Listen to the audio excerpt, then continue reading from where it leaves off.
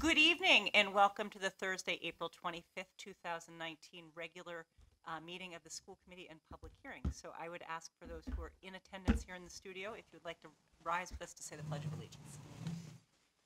I pledge allegiance to the flag of the United States of America and to the republic for which it stands, one nation, under God, indivisible, with liberty and justice for all.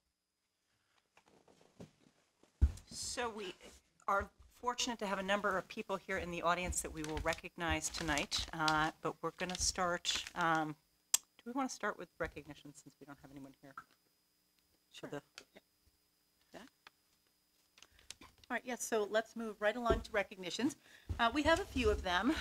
Larry Keene, who is the head custodian at Hopkinton High School, will be retiring, and even though he's not able to be here with us tonight, I did want to read his certificate of appreciation because he has been with us for almost 20 years, and he does a wonderful job. So in recognition of your outstanding commitment to Hopkinton High School, the certificate is presented to Larry Keene. He's been with us from September 5th, 2001 to May 1st, 2019, and this is awarded to him on this 25th day of April, 2019. So, Larry, if you do see the broadcast of this, I wish you all the best and a wonderful retirement. And I did the same this morning when I ran into him at the high school. So, thank you. Our second one, I would like for Mr. Mike Hamilton to come up, please.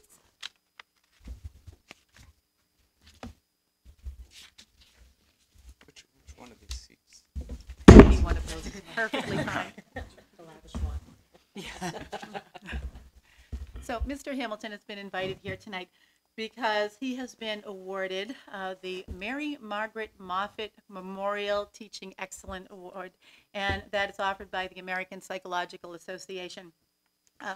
When I first met Mr. Hamilton, it came about because every summer he has a group of psychology teachers who come together, and they're from all over New England, and even further, and they all come together at Hopkinton High School. And they do that because teaching psychology at the high school level is kind of one of those interesting disciplines because it's sort of a singleton. If you're a math teacher or an English teacher, there is lots of professional learning for you, but when you are a psychology teacher or an AP psychology teacher, you're kind of out there on an island, and so you look for your colleagues to conduct your own professional learning. So before I tell any more about this, Mike, I'm going to ask you to talk about how NETOP was founded. You did a pretty good job of describing the need for psychology teachers to have high quality professional development and trying to do it at as low a cost as you can. So for most of the psych professional development opportunities, there are national conferences that by the time you're invested in it, it's thousands of dollars to go to, which lots of people can't do. And they often end up at times of the year when you can't go. So when I was working with an APA division, teachers of psychology in secondary schools, one of our main goals was trying to find ways to create regional networks. So teachers could come from New England, for example, and get together, network, and have good professional development at a reasonably low cost. And it's been wonderful. This is going to be our 8th year of doing NETOP at Hopkinton. So again, thanks to Hopkinton for allowing us to do it in the high school. But we've had great growth. We had 25 people, 25 psych teachers from this area the first time we did it, and we've had as many as 75 teachers. I think our highest number of states where we drew participants from one year was 11. Which randomly we had people from Texas and a couple from Ohio and Kansas. So it's been a wonderful opportunity. I think it's great for the district to host it, and I think it's been great for people, particularly in New England, to have one opportunity at least to get a great professional development day during the year. So thank you. We should be thanking you for that. Yes. You should be thanking us. Whenever you can put us on the map, we're appreciative. So I'll tell you a little bit about the Mary Margaret Moffett Memorial Award. Each year, it's been given since 1981, and there's one recipient each year. And the award criteria are effective and innovative teaching of scientific psychology, stimulation of student interest in psychology, evidence showing use of national standards for high school psychology curricula, and professional development. And I would just ask you to talk a little bit about how you meet those criteria and how you get that award. Okay. So the award, the process started, I was nominated by a professor that teaches at Albion College in Michigan, who I work with on the national level at the AP Psych reading. So I've done various things in the AP Psych reading. And so he nominated me this year. And then the process is to get a number of recommendations and letters of reference from people who know what I do and know it well. And then the criteria that you talked about, particularly just a couple of them that I'd speak a little bit about, the participation in the student interest. We have, as you probably know, we have what may be the most inclusive AP psychology program in the country. And it's wonderful not only that it's inclusive, but it's also successful. Students do very well and seem to enjoy the experience, or at least they report they enjoy the experience.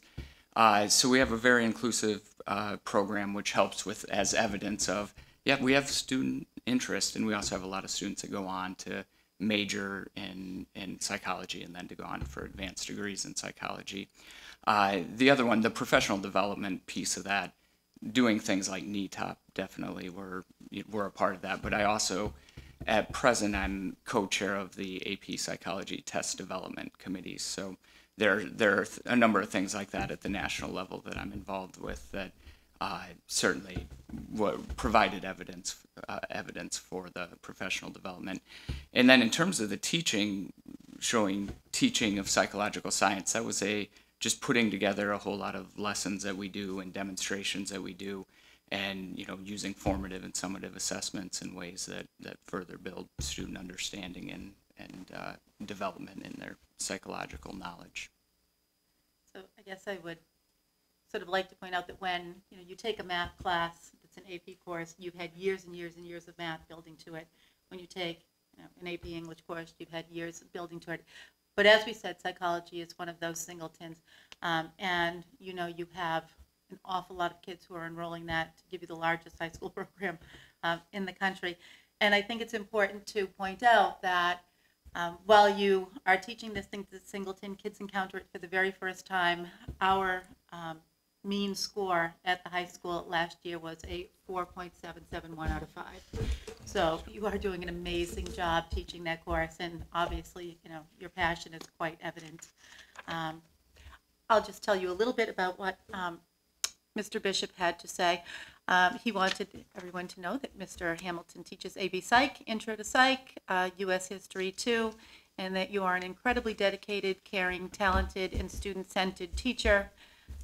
You are a favorite among your students, well-respected among your peers, a leader in the field of psychology, and one of the founders of NETOP. He's very proud of the fact that you have a conference in his building every summer, and we are all very proud of you receiving this prestigious award. So thank you for coming here tonight. And, Thank you for having me. I appreciate the opportunity to come and talk with you. Yeah. Thank you. Thank you. It is an honor. And I know, I thank feel you like we for should clap. Yeah, maybe we should clap. send something off in the audience. But it's something I know that kids start talking about early on in their high school career of wanting to get into that class, and what a phenomenal job you do of igniting their spark in the subject as a whole. But to go on and to have such high AP scores is amazing. So thank you. Thank you. I've never had the opportunity to be in your class, of course, but my son did, and he still talks about what you taught him, and I think he's not a psych student; he's an engineer. But I think doing that, taking your class, it really opened up so many new areas of interest, and he has nothing but the highest things to say. So thank you for that, and the stimulation that you give to the kids, and you really get them thinking. So. Yeah, and it's wonderful to teach. As you said, it's not a class where they have a lot of things that build up to it, but it is a class that you can make relevant every single day that you're teaching it and tying it to their lives, which is why I think you see, even though you're an engineering major, there's lots of psych involved in engineering and any other walk of life. So thank you. Thank you. Thank you. And congratulations again. Thank you so much. It's an honor.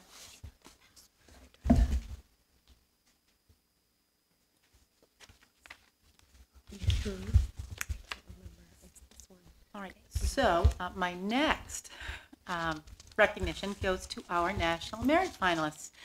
You can see that we have some students in the audience. I'm going to read the names of all of the recipients. And then I will ask you all to come up and say a little bit, okay? So here we go. From the class of 2020, we have students who are going to receive recognition in the National Merit Scholarship Program of some sort. We have Cassidy Barada, Fletcher Clark, Anila Asan, Timothy Fargiano, Kian Fatahi, Hannah Iannelli, Megan Kalmbach, Max Lakasha, Kevin Liu, Alexander Matsukis, Amun Murata, Advait Nene, Matvey Ortyashov, Cody Ottinger, Thrusha Putaraju, Elan Rosen, Joe Wang, Sarah Weisinger, and Grace Yee. And then in 2019, we have National Merit Commended students. They are Matthew Bianculi, Sarah Cahill, Matthew Dempsey, Priya Hedge, Ava Curavilla, Grace Lim, Matthew Long, Andrew Paleko, Tess Papagni, Claudia Stett, Jane Stillwell, Alexander Wojcik. We have Francesco Duca for the National Hispanic Scholar, and we had 2 National Merit semifinalists, Abigail Fisher and Sarah Kang, and a single National Merit finalist, Abigail Fisher. So congratulations to all of those students. And you know that the PSAT is the qualifying test for this, and so I'm going to ask you all to come up and just say who you are, and in a couple of sentences, just tell us a little bit about yourselves. I know you're a little shy. Come right on over. You can all come at once if you Don't- want. you can all Yeah, you come don't have together at exactly. once. Makes it easier. You can do it.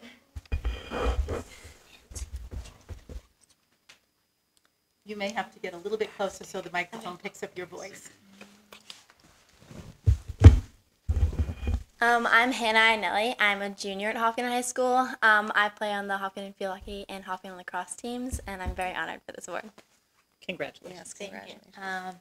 I'm Grace Yee. I'm a junior at Hopkins High School, and I run track and I do figure skating, and I'm really honored for this award, so thank you. Congratulations. I'm Adwait Nene. I'm also a junior at Hopkinton High School. I enjoy playing in the band, and I'm also pretty honored to receive this commendation. Congratulations.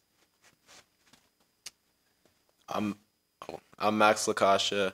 I'm a junior. I'm a captain of the football team. I'm very proud to receive this award. Congratulations. I'm Sarah Weisinger. I'm also a junior. I do dance and like swim and stuff, and I'm honored to get this award. Congratulations. Fantastic. Yeah, we are honored to have you here tonight. When you take the PSAT, you are among the highest achievers, and we don't just mean in Hopkinton, we mean among all of the test takers in the United States and elsewhere. So this is really quite an honor, and we are happy that you are here. Yeah, congratulations to all of you. Good Very job. big deal. Thank you very much for coming.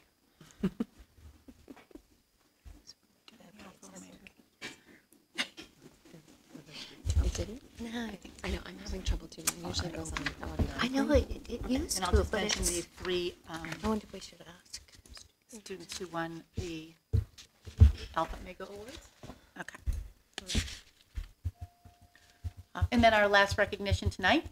About a week ago, we were all in the Hall of Flags at the State House, and our Hopkinton Middle School Girls Chorus was there to perform the national anthem in both the American national anthem in English and the Greek national anthem in Greek. But the excitement of that evening, I think, is that we had 3 middle school students who were recognized for the essays that they had written, and those students are Ashwath Sridhar, Anushka Nair, and Iona Salibas. So I did want to mention them as well under recognitions. And I think that those are all of my recognitions for tonight. Quite a Those are few some of them. good ones, yeah. Yes. Yeah, great night for that. So at this point, I would like to open the public hearing regarding our strategic planning.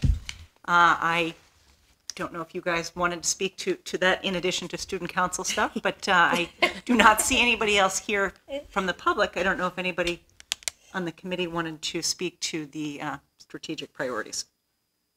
Not required, but I figured if it's a public hearing.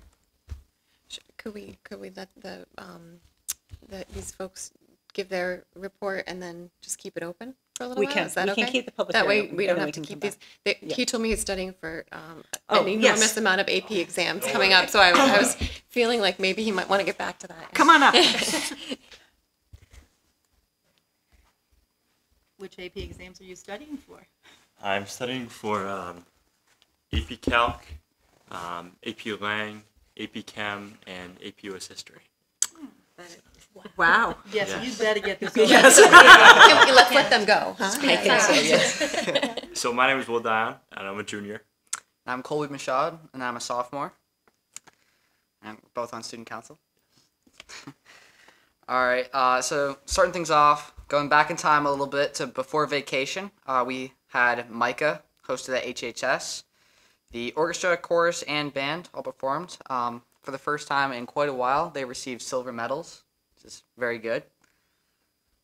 We had a mini college fair for the sophomores and juniors to attend. It went well. The seniors had their 50 days to graduation dinner. And also this year, a record number of senior projects with 100 students. I believe the previous was 48? 40. Yeah. 40. Oh, wow. 40 So- was the previous high? Yes, so Wow. immense growth in our senior project program. Additionally, another program that we're proud of at HHS is our Unified Sports Program, and they had their first home meet yesterday. And there was a good number of people attending that. So that was awesome to see people supporting their classmates in that sport. Additionally, tomorrow morning is a Hiller Day, but in the cafeteria we have our collegiate athlete breakfast. So for seniors who will be playing sports in high school or in college, there will be a breakfast for them. Additionally, another exciting thing at HHS is our robotics team is in Kentucky for Robotics Nationals. So we're super excited about that, and we're excited to see how they will do in their competitions. Additionally, this May 2nd, we have another college fair coming up, again for the sophomores and the juniors. And finally, on Friday, May 3rd, we have a Be Free Spring Jam event, which is a really positive, for those who don't know, Be Free is a club in which they host events for students to gather and socialize and to be substance free. So I've been to a couple, and they're super fun events, so we're excited for that. And finally, the BPA, the Business Professionals of America Club, will also be heading to nationals next Wednesday, and they'll be going to Anaheim, California. So it'll be pretty cool to see how they do as well. Pretty exciting. Yeah. You guys are So- all over the country. Yeah, we're quite busy at HHS. Yeah. It's a lot going on. There is, but it's great, the diversity of different things that are going on. Exactly, It's, yeah. yeah, that's fantastic. Yeah. And in the midst of all the AP studying for people. I know. Right? Yep. Right? That'll be you next year, right? Yeah. Yes, exactly. Yes, it will be. That's what you got to look forward to. So excited. We'll make sure you go first next year too. So make sure we get you. We'll look out for Yeah, it. exactly. How generous. Right, I know. If we can help, yeah. I know. Good luck with your 47 AP Thank exams. you. Thank you. I appreciate it. Yeah, thank you for the report too. It's good to hear all the good things going on. Any other questions? And it's Diversity Month at the high school? Yes, it Yeah, is. Yep. that's So Diversity Club has been doing certain events, so that has been pretty cool to see as well. Yeah. Oh, that's Yeah. great. Lovely. Yeah. Thanks so much. Okay. Thank you. No Good luck problem. with your Thank you studies. very Have much. a good rest of your night. Thank you. Thank you, you too. All right, we will swing back then into our public hearing on the strategic priorities. If anybody had anything they wanted to, I have no internet connectivity. I know that should have been taken care of earlier. That's but all right. Backstage is not working. Robot B-9 is the actual network. That's okay. That changes everything. No, thank you. It's because it's really hard to see that from here. So. That would, but I believe that's probably able See to. what? They can Oh, is see that it. what Our it- viewers there? at home, I believe, can see it. Yes, they can see It's right there. Oh, I got the onion problem. Bob, where were you 5 minutes ago? Closer. Closer, Bob. Closer. Thank you.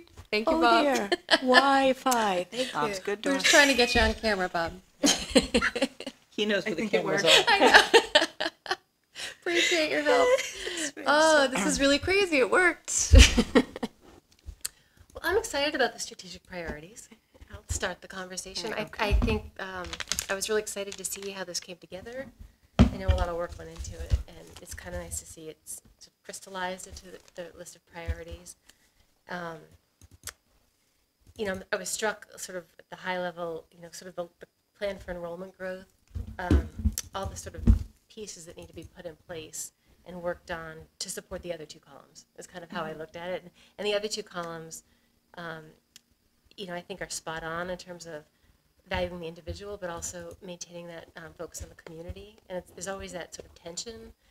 It's sort of a push-pull. You know, are we prioritizing, you know, individualized learning or, you know, anything specific to one person, or are we maximizing for the whole school? And I think we work really hard to do both. And I think it's exciting to see them equally placed in the strategic priorities. So that was great. I really liked in the second column the emphasis on growth mindsets. I'm a big proponent of not being afraid to try things and fail and grow and learn. So I loved seeing that in there. I think it was ambitious, and I like it that we had build budgets that propel innovation. I know in the midst of all our growth, it's easy to just think about just getting by, and somehow keeping an eye on innovation by putting this top, like right here in the strategic plan, I think is important.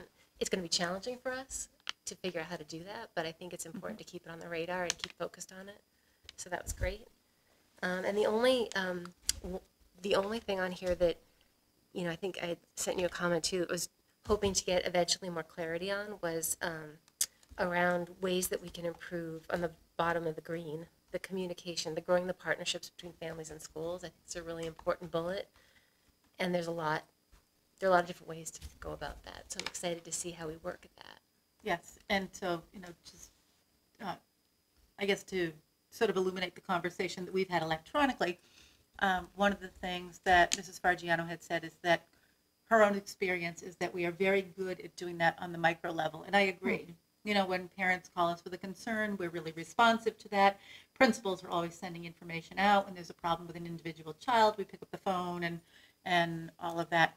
But I do think that on that macro level, there's a whole lot that school professionals know, teachers know, principals know, central office administrators know, and it would really be nice to start to share that information with people who are sort of thirsty for it. So I think that that's an excellent goal for us in the future. I think that would be great. Yes, I like that.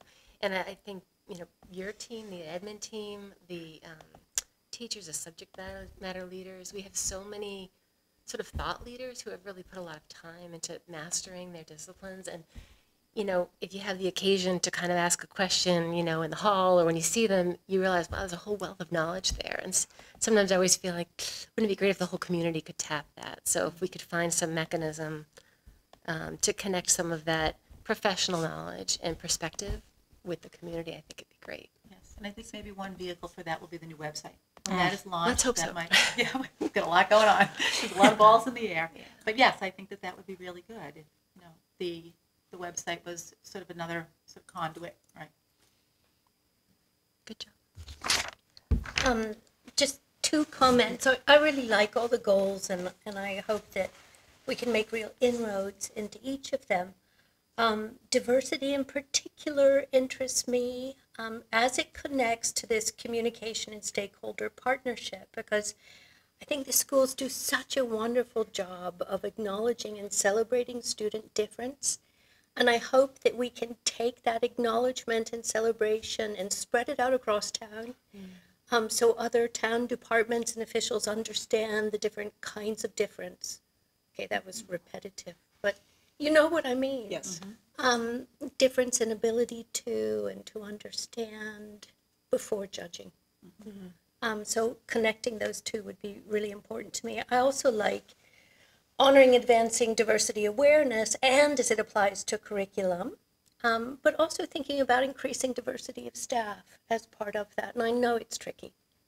I know it is, but the more I read, the more the research tells me that students benefit from having teachers who look like them. You know, simply put, they really do. They feel more confident about themselves. So I look forward to our conversations about that in the future. All right. Well, what I appreciated most about it is being at that public forum and seeing the chart paper with all the Alan furiously scribbling as people gave out their suggestions. I feel like that all of those pieces were put together, and I don't think anything's missing. So I feel like it really speaks to what the folks who came to that forum were really looking for. And I mean, you know, as everyone has already said, that seems to speak probably for the community in general. I can't imagine. I mean, I'm sure someone could come up with something else, but this is like at the core of all the things that the community is looking for too. So I think it's great. I echo what other people said, but I also really appreciate the readability of this and how it is. You can look at one page, but it's like 10,000 times better than a 40-page document. Right, 10,000 times better. It's clear. I like the way the whole thing is done. Yep. So, and I know some folks not on the school committee who looked at it and they were like, so much easier to read, you know. And like, go figure, one page, even with colors, so you can kind of draw your eyes to different sections.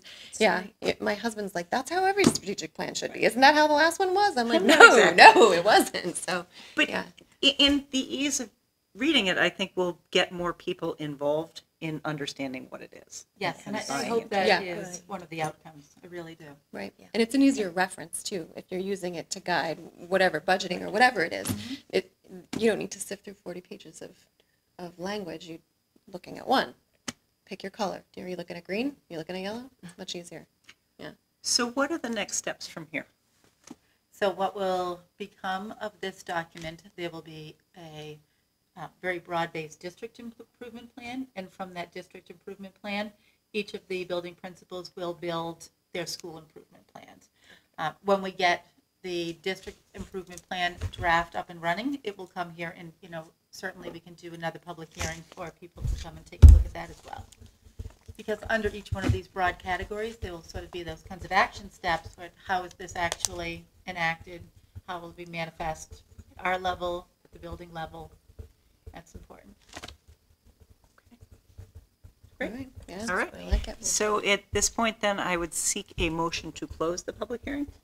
So moved. Or Second. unless Amanda wants it. No, you go ahead, go for it. All right, so motion by Jen. Second by Amanda. All those in favor? Aye. Aye, and the public hearing is closed. Thank you very much, and thank you for all of the work that Yeah, went it behind came that. out really, really well. So that brings us into reports, and item B is financial report by Ms. Rothermick. Thank you. As you can see from the cover page, in summary, we're still running a positive variance at this point in time. A couple of things have changed. The payroll, not so much. The payroll has stayed relatively the same as the last time. But within the expense, you'll see a couple things that I have increased. One being legal. I anticipate our legal budget going over between now and the end of the fiscal year.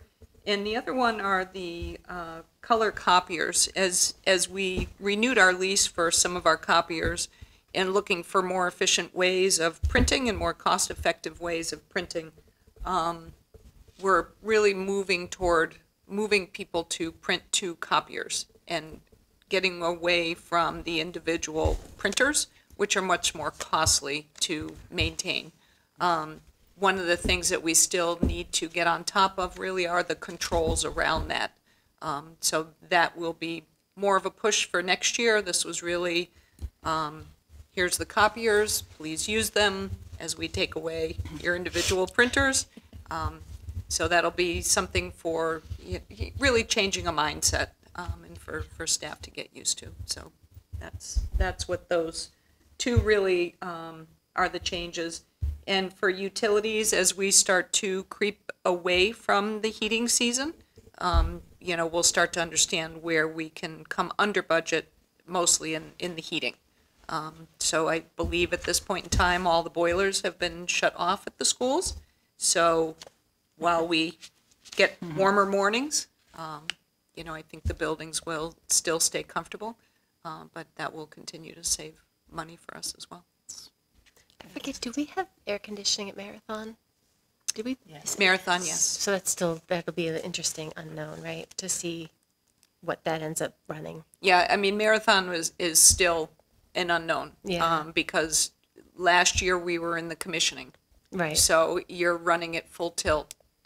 So this will be the first usability, but at the same time, we're still exercising in getting those controls. Yeah. So you have a building management control, so you still have to work through the bugs of that. So Marathon, I anticipate probably 2 years of experience before you really get an understanding of what that building will run. Okay. So with the air conditioning, it's sort of the philosophy behind Marathon that it's just kept at one, kind of trying to keep it at a constant temperature, or in the warmer months they try to offset with opening the windows, for example? I don't know. Well, with the building management system, Right. You're setting temperature control. So you're setting that comfort zone. And so if it's once you turn on air conditioning, Right. if the room temperature gets hot, in the spring, you're probably opening a window, but as it gets more Okay, intense. So that it's not just constantly triggering on, that there's Right. some judgment being made of. That's correct. Okay. That's correct. That was the answer I was hoping for, but. Yeah, so I mean, now that we've turned off the heat, we have not turned on the air. That's good. If that's Thank the you. question. That is exactly the where I answer was is going with no. that. Thank you. We're trying to take a pause on utilities for a while. I'm in favor of pauses. Yes. Yep. Mrs. Rotherman, can I ask you a question about the legal budget going over? Because I'm sure people listening might want to know why that is. I mean, can you say anything more about it? I mean, most of it is really confidential, so there's not much you can say, but, year by year, it's hard to determine exactly what may come up during the year. Okay. So it can be a variety of things. It can be staff issues. It can be student need issues. It can be, just a variety of things that can come up. So it's hard to determine on an annual basis what that will be. Okay. Does it tend to increase year by year? If you look at it, there really is not a pattern. If you look at the last 5 years, it goes up and down. Last year, I would say we had a lot of struggles with freedom of information requests that cost, that ended up with legal review as well. So, things like that.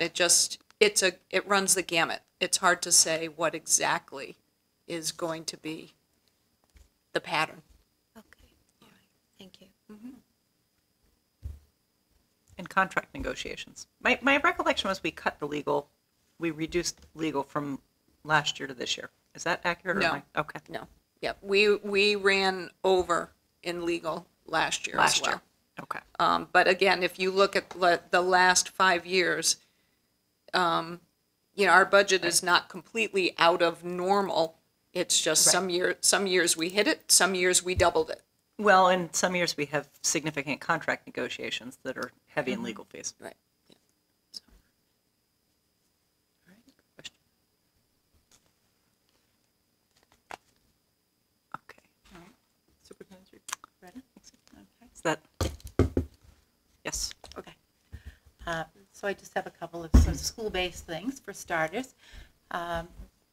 This slide, the two things that you see on there were sent to me from Deb Pinto and John Parker, both middle school PE wellness teachers.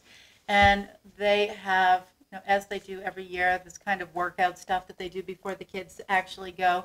and take the MCAS test. But this year the kids actually got the why do we do this, the changing your brain slide, which I really liked. So I wanted to incorporate it here. So it talks about the chemicals that are released in your brain when you start to physically move, and what those outcomes are on sort of learning and your demeanor and all of that. And I just thought that was such a nice way to kind of get kids to think about moving and learning and the relationship between the two.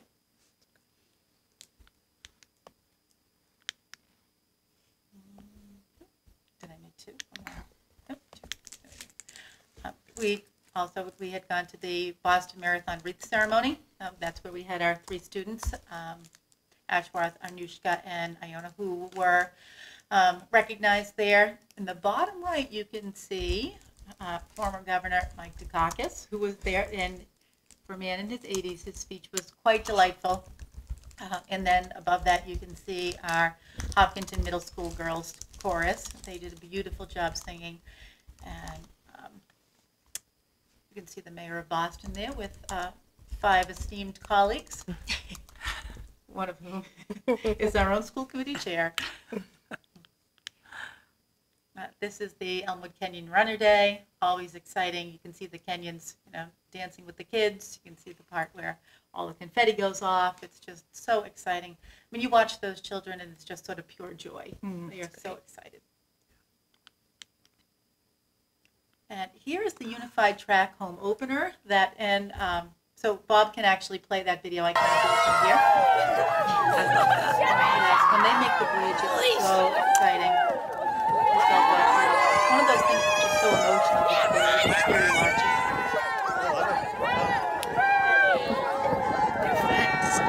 Yeah.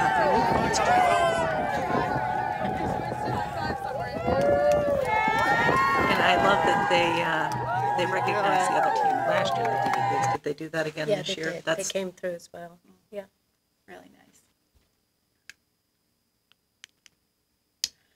And so now we get to the part where I have just a little bit of my goals update. This is a reminder of what the 5 goals were. To establish a 3-year strategic plan for the Hopkinton Public Schools, to build the repertoires of administrators, faculty, and staff, and cultural sensitivity and diversity with the hopes of ensuring greater social and psychological safety for our students, to build my own repertoire as the district's instructional leader through participation in the NISA program, to enhance reading and writing instruction at the high school for special educators and special education students, especially as students prepare for the revised MCAS test this spring, which they have already taken, and to develop a budget reflective of students' learning needs as well as the expanding population in the district. I just have a couple of slides that go with these goals.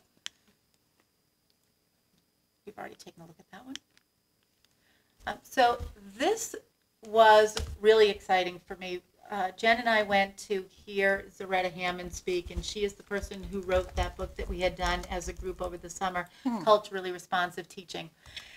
And it was interesting for me because when we were going through the process of creating the strategic plan, I can remember being in a group where we were talking about sort of culture and diversity, and what emerged from that group was that we're really functioning on 2 levels. One is that sort of social level where kids are interacting with each other in our buildings, but that second level is how do we adapt our curriculum so that it's reflective of social justice and conscious of who our learners are every day. And so when we went to hear Zaretta Hammond speak, she said you have to think about this actually at 3 levels. One is you look at it through the lens of multicultural education, and that's where we're sort of celebrating who each person is. And then you have to think about that social justice education. And then finally, we get teachers to a place where they are able to participate in what we would call culturally responsive education. And I really liked how she had broken those 3 things out. It just made a whole lot of sense, and she had very nice bulleted pieces. And she said, not one of these things is more important than the other. There may be a sort of continuum because you don't get to that 3rd column maybe without a lot of readiness in the first 2 columns, but all of that work is equally important. I thought that was really nice given the fact that, right now at our high school we have lots and lots of people, actually all of our schools, doing a lot of the multicultural education and some of those social justice pieces, right? So really that 3rd tier for us will be culturally responsive education. She talked a lot about recognizing the dominant narrative, and I know you probably can't read that well from here, but she talked a lot about how the dominant culture is usually invisible to those people who inhabit the dominant culture. But that kind of got me to thinking about how the majority of our teaching force is white and female. And, what things that she said to us about that is that means that people who are white and female and in places of power really need to start thinking about how they can control the education that's happening in our schools and become very aware of that dominant narrative. She had talked about how that's more important really than thinking about bringing in sort of cultural others to teach, because this action can happen right now, and that action will happen over time. And then finally, that notion of reframing deficit thinking. And I think that we do that all the time, and we do it really unconsciously. We we'll think about, saying things like, oh, I don't think those kids are ready for that. My kids can't do that. It's not developmentally appropriate. There's sort of a whole litany of things that we use, but a lot of those comments really are deficit oriented. And I think we have to become very conscious of what it is that we're doing every time we say that. So, can you say it again? What do you mean by, what do you mean when you say it's deficit oriented? Like the deficit? We're thinking the student has a deficit, or we're... Well, it's sort of deficit thinking. That you sort of think that a kid is not able to do something that maybe that child really is able to do. You're projecting a deficit. You're assuming one exists. Exactly. Okay, I got you. Thank you. And that last bullet, where, notice and name the deficit-oriented comments that reinforce negative views of certain student groups or certain families. And then this slide is one that I will be, and it sort of does relate to the goals in the sense of, how does that play into the budget that we have built and the students who are coming into our district. And I will be revealing this slide again on the floor of town meeting. Just so you can sort of see an update about where we are on 417. I filled in another column so that you can see the numbers that are there. The high school has stayed the same. The middle school is up 6. The elementary schools combined are up 24. The preschool is up 10. Our out-of-district placements have come down, and our vocational school attendees have remained the same. So of the 103 kids that we anticipated would be coming into our schools, and we did that anticipatory piece sort of in January, right, when we were creating this budget, of all of those students, 37 of those kids are already sitting in our classrooms. They are here, they're enrolled, they are being taught. So, doing the math, you can see that we're 66 students away from that target. But what has happened is when a family knows that they're moving into Hopkinton, they can go into Power School and start the registration process. Well, if I had my next slide, which I don't have, but I will for town meeting, right now you can see that we have about 32 kids who have already started that process. In reality, 35 have, but this hasn't been updated for a couple of days. So we've gotten 3 more just recently. So really our wiggle room right now is somewhere around 30 students. And we know from past history how many kids have enrolled in our schools over the summer in the last couple of years. I think believing that only 30 kids are going to move into this district is, absolutely misguided thinking. So. Especially if we had over 100. Last summer. Right. Yeah.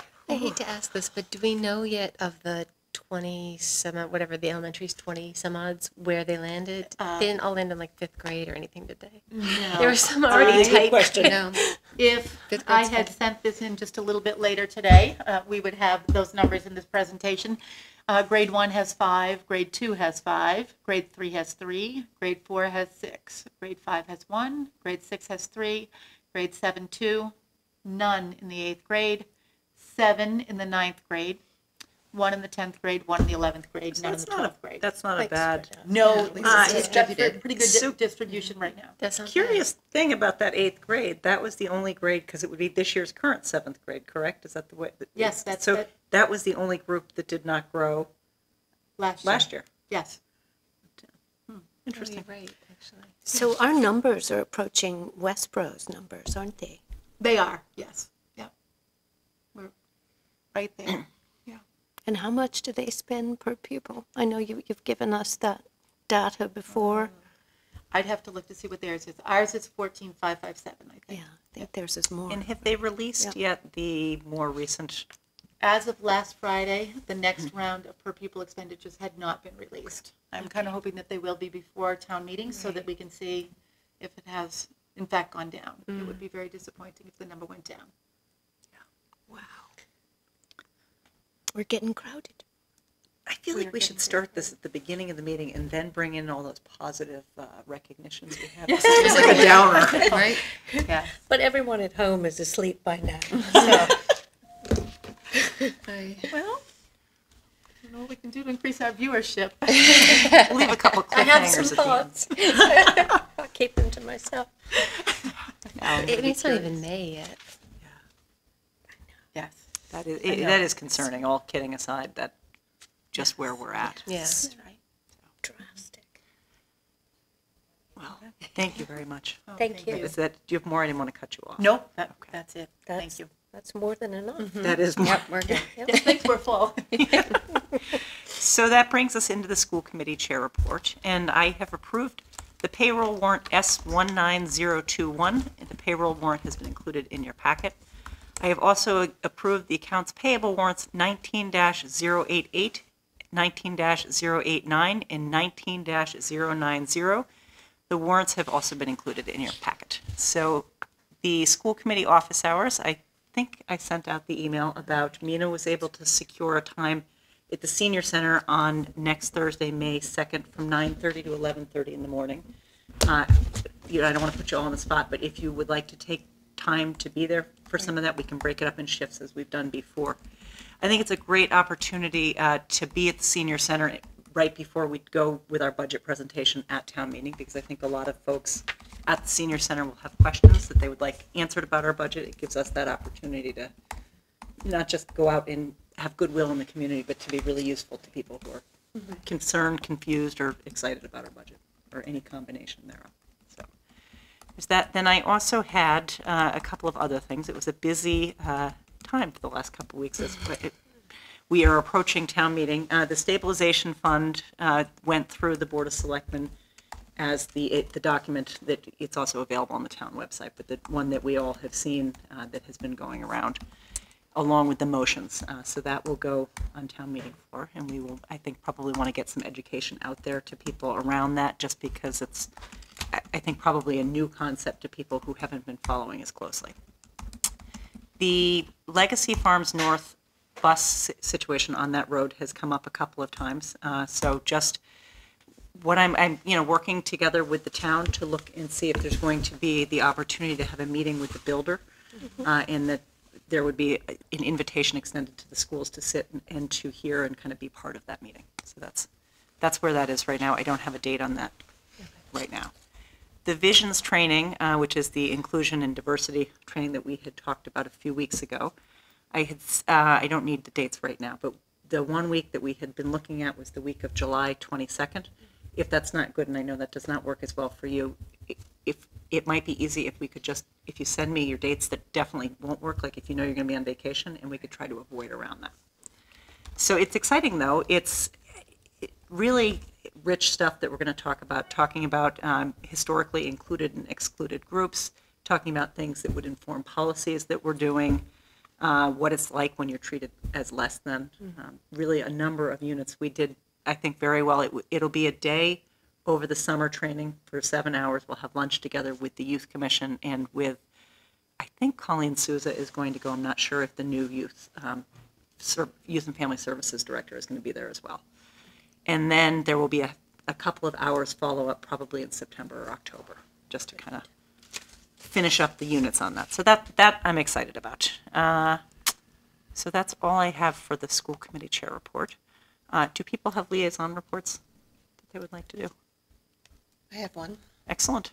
At the planning board on Monday, the citizens petition, I think for a moratorium on growth in the town is in some limbo. But what they did suggest and present to the planning board is a growth study committee. And they were sort of working through what the charter of that committee might be, but it's essentially to research the impact of growth in the town and try to develop a more proactive plan to address that growth. So that was a good, interesting discussion. It was pretty much Deb and Amy that were spearheading the effort. And so they're looking to figure out who they want to, how big of a committee they'd like to have, and how who they want to populate that committee.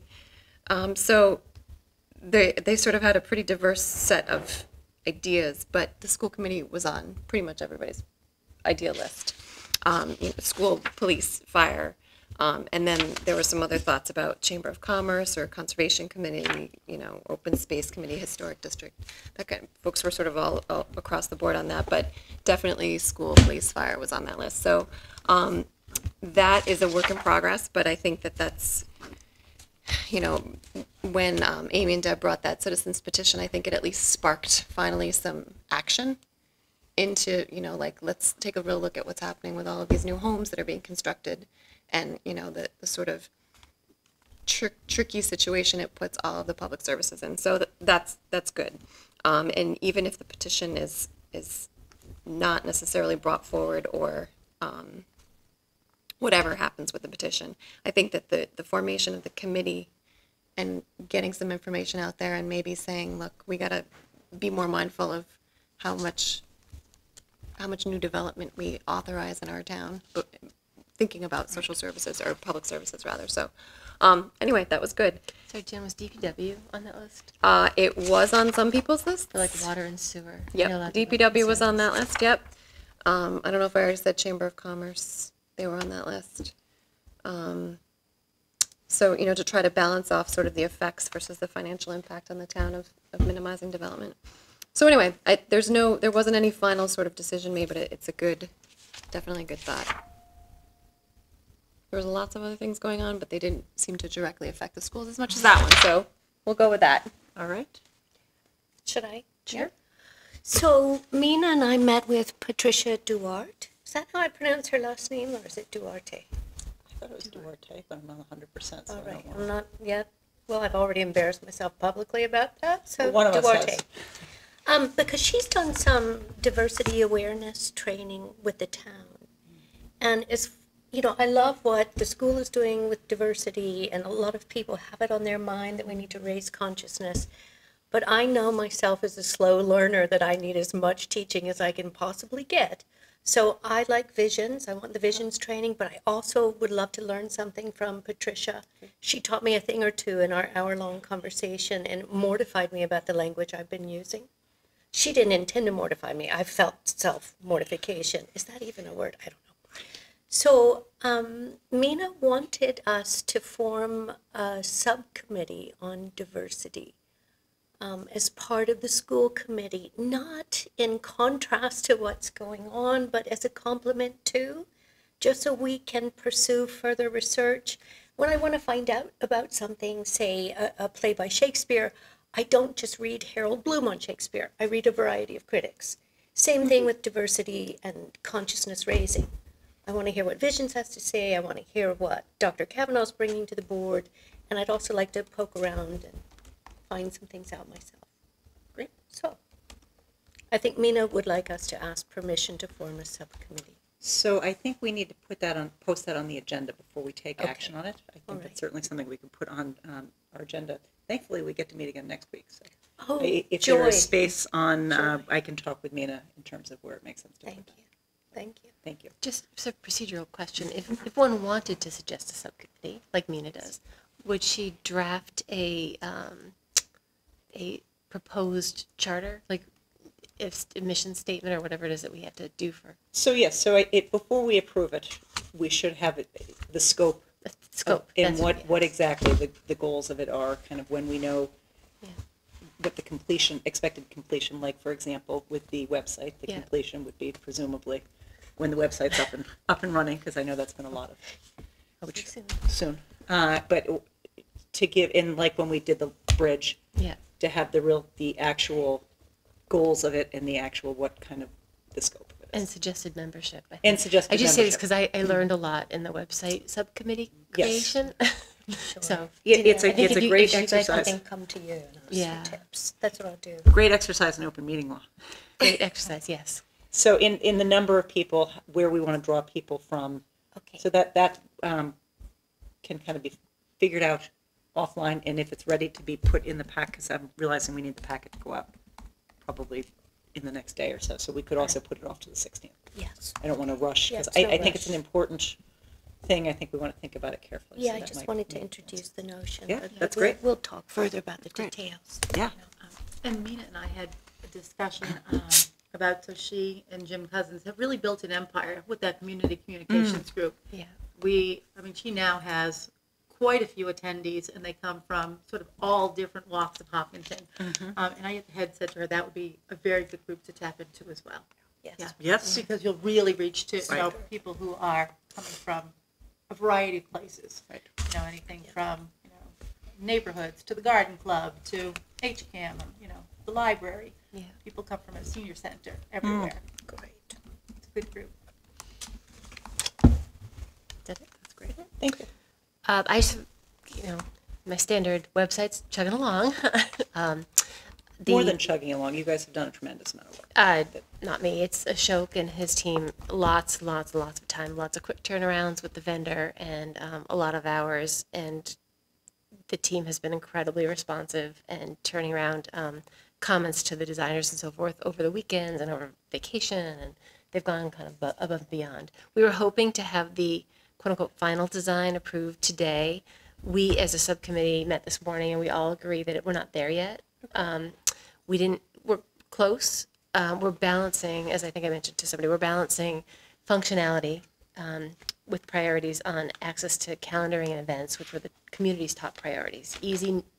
Easy at a glance, knowing what's going on, where my child needs to be, et cetera, with visual interest.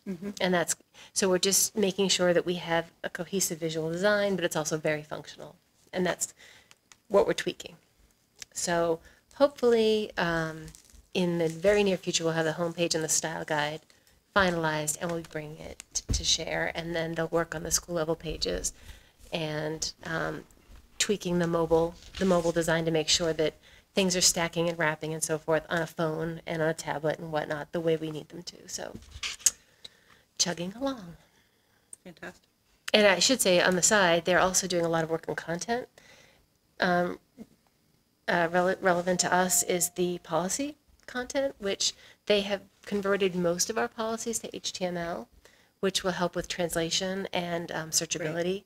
So they've already done that. They've got a staging area for new content for the new website, and they've been working very hard on that. So I think it's going to look really nice. And it should make our policy manual much more accessible to everybody, us included. Great. But I like us included, us too. included, yeah.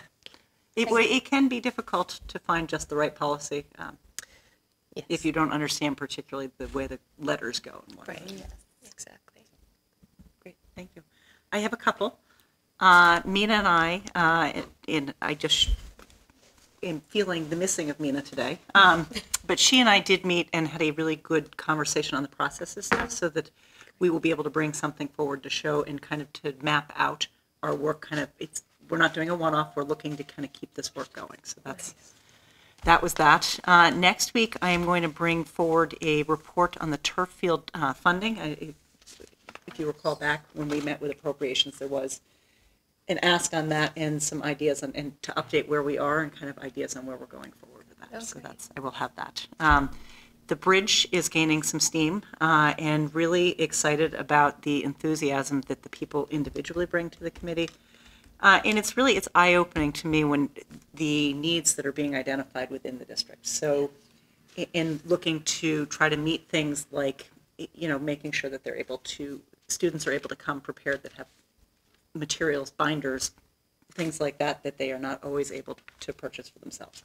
So really concrete things like that, but also things like we're looking at putting out a survey. I know survey feels like a dirty word here, but it's to survey what some of the needs are that students are having that they're not able to, and what the barriers are for them to access needs. For example, field trips are a big deal in multiple buildings where kids are having difficulty or where they're not bringing in money for field trips, and the school's not always sure because they're not always reaching out to say they have a financial need and what the barriers are of why people don't reach out when they have a need. So that's trying to get at some of that information. So doing that and kind of moving forward with that. So and then That's great. yeah, so those were my only actual subcommittee things. But I am really excited for the bridge to, in particularly because as we're closing out this year, what we can learn to inform the opening of school in September when there are, all fresh faces. I'm curious, the bridge, I know in some communities that have families that struggle with some of the financial demands that we all face, they get concerned about nutrition in the summer. Has that been brought up in the bridge committee at all? Because when students don't have access to food at school, do we have any concerns in our community that we know of? So I am not familiar with those statistics. I think probably Colleen Souza and the youth commission would have more statistics on that, just because they're really dealing more hands-on with what the needs are in the community on a larger basis. Okay. All right. That's a good point. So that's where we are with that, and I will have more. That will be more coming because we are going to start to have more fruits of our labor, I guess would be the thing there. So that moves us into new business. So I have item A, which is the Boston Athletic Association donation. Okay, so the Boston Athletic Association has donated $25,000 to the Hopkins Public Schools gift account, and I am just looking for a motion to accept that donation. I move to accept it. Excellent. Motion by Meg. Second. Second by Amanda. All those in favor? Aye. Aye. So that's so moved, and with thanks to the Boston Athletic Association. Yes, and I spoke to Mr. Kilduff today, and he will be coming to a subsequent meeting because he has more money for us. Oh. And he'll be bringing his BAA friends with him. I love when he comes to our meetings. Yes, I know. And I know we always say he brings swag. He brings too. swag. He Yes. does. I It's still got nice sense. A request from Mr. Keller that on behalf of the middle school that we accept 15 ThinkPad laptops with an estimated value of $1,500, and those were given to us from David Vidoni, who's the Vice President of Informational Technology Pegasystems. So just looking for a motion for that. I move that we accept the ThinkPad laptops. Motion by Meg. Is there a second? Second. Second by Amanda. All those in favor? Yes. Aye. And so a special thank you to them for that as well. Yes, that's fantastic. I like how you bring all these positive things and pick us up in the meeting in the middle. It keeps us going. When I read this agenda, I was like, this is going to be great. This little section right here. This is going to be really fantastic. Yeah. Cha-ching. Yeah. It's just great. They're so generous. And we have 3 $100 donations, and I am looking for a motion to accept those donations from Gerard Lazaro, Hopkinton Spoon Inc., and from Gerard Lazaro, Hopkinton Spoon Inc., and Bill's Pizza. So 3 $100 donations and totaling $300 to be given to the Hopkinton Middle School Robotics Club. I move to accept those donations. Motion by Meg. Second. Second by Amanda. All those in favor? Yes. Aye. So that's so moved. We're very lucky to have such a generous community. We Yeah. really are. We have Yes, a lot we of are. support from the businesses in town. And the last one is a $100 donation from Janet Harris for the Middle School Desire to Inspire program. I move to accept that donation too. Motion by Meg. Second. Second by Amanda. All those in favor? Aye. Aye. And that is also passes. Thank you, everybody. It's So that brings us then into the Upper Charles Trail presentation. Thank you very much for coming. Thank you for having me. It's all You're all set? Yeah. Okay, thank you. Jane, I can just advance those slides as you tell me to, Sure. because they're already loaded. All right, let me get my laptop up here. Get my So, my name is Jane Moran, and I'm the chairman of the Upper Charles Trail Committee. And we have, and I'm very grateful for you guys seeing me tonight. I think that this is such an integral part of our vision that, and we have been working on this for quite a while, and I'll mention it in my presentation, but this is just another step in the process. So we feel that it's necessary it will be obvious why we need to bring you up to speed. So, some of you may or may not be aware of the Milford Upper Charles Trail. So this, our committee has been charged by the Hopkinton Board of Selectmen probably about 6 years ago now to plan, construct, build, and engineer a similar trail. It's called the Asphalt Trail. That would provide connectivity from the Milford town line to the Ashland town line. So the trail would start at the Milford Trail. It would cross Hayden Row several times and arrive at the Marathon School. And I'll explain more about that later.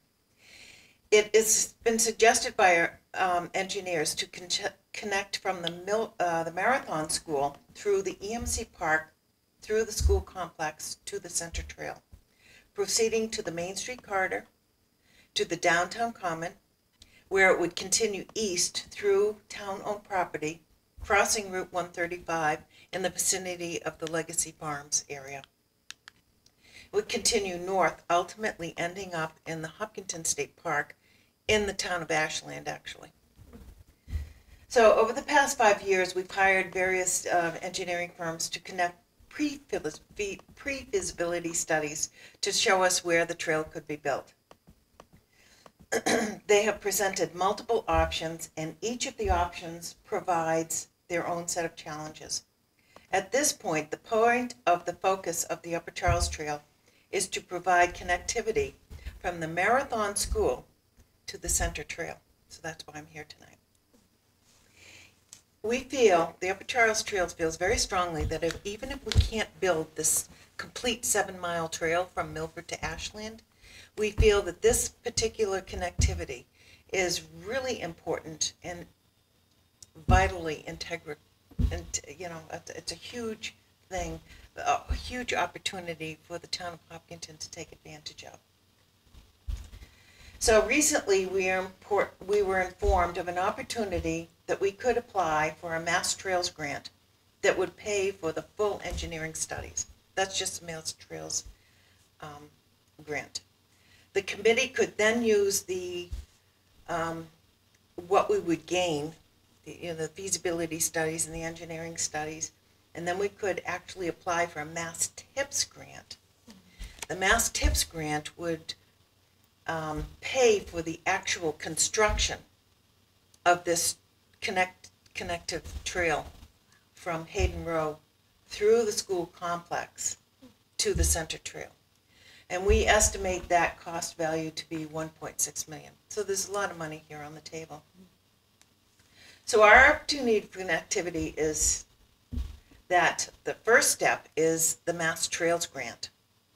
So this, if we were fortunate enough to get this Mass Trails grant, we estimate that the value of that would be between 40 and 60K, just to provide the engineering studies and the design and the engineering, all the scope of work and all of that. We would then take that information and use it, because that's part of the necessary requirements to apply for a Mass Tips grant. You have to pay for that. The town would have to pay for that. So we're looking for this kind of freebie here if we could go for the Mass Tips grant. And as I mentioned before, the approximate value of actually building this trail would be about 1.6. We've already received that information from our engineering firms. So in order to apply for either grant, we need the permission from the school committee to go forward, because all of the property owners have to sign off on this, and we're involved with probably 10 or 11 different property owners and various stakeholders, various committees and boards that we need to, sell this project to in order to go forward, in order to apply for the Mass Tips grant. So this is another step in our process. So I'm here tonight to seek a permission and a favorable vote, hopefully, from the school committee to diverse through the school property to the ultimate purpose of building this trail. So what does this trail look like? So that would be the next slide. Okay, so I'm not sure. I might get up there and show you. So the trail would come through, this is EMC Park here. And this would be the project limits. It would come down town-owned property, which is just south of McDermott Path. Enter this town-owned property here. And you see these little crisscrosses here? That's the abandoned railroad bed. So we would use this territory to reclaim and repurpose the abandoned railroad bed. And the end of the scope of the project is connecting to the existing center trail, which is here. So for the purposes of identification, this is the high school complex here. This is the elementary school here. We would come here, we would have to cross the loop road 2 times. So this is about 2,000 feet north of the elementary school. Then we would enter the wooded land again, where we would need to cross the center trail again. I mean the loop road again to connect to the center trail. There is a second slide that I've provided, which shows the engineering legends, which shows wetlands and things like that, but does not show the high school complex. So before I open it up to questions, I would just like to give you a little bit of a background. Many years ago, when the Marathon School was in the planning stage, and there was negotiations and whatever you want to call it, between the planning board and the school committee, with the school committee planning, whatever they were called.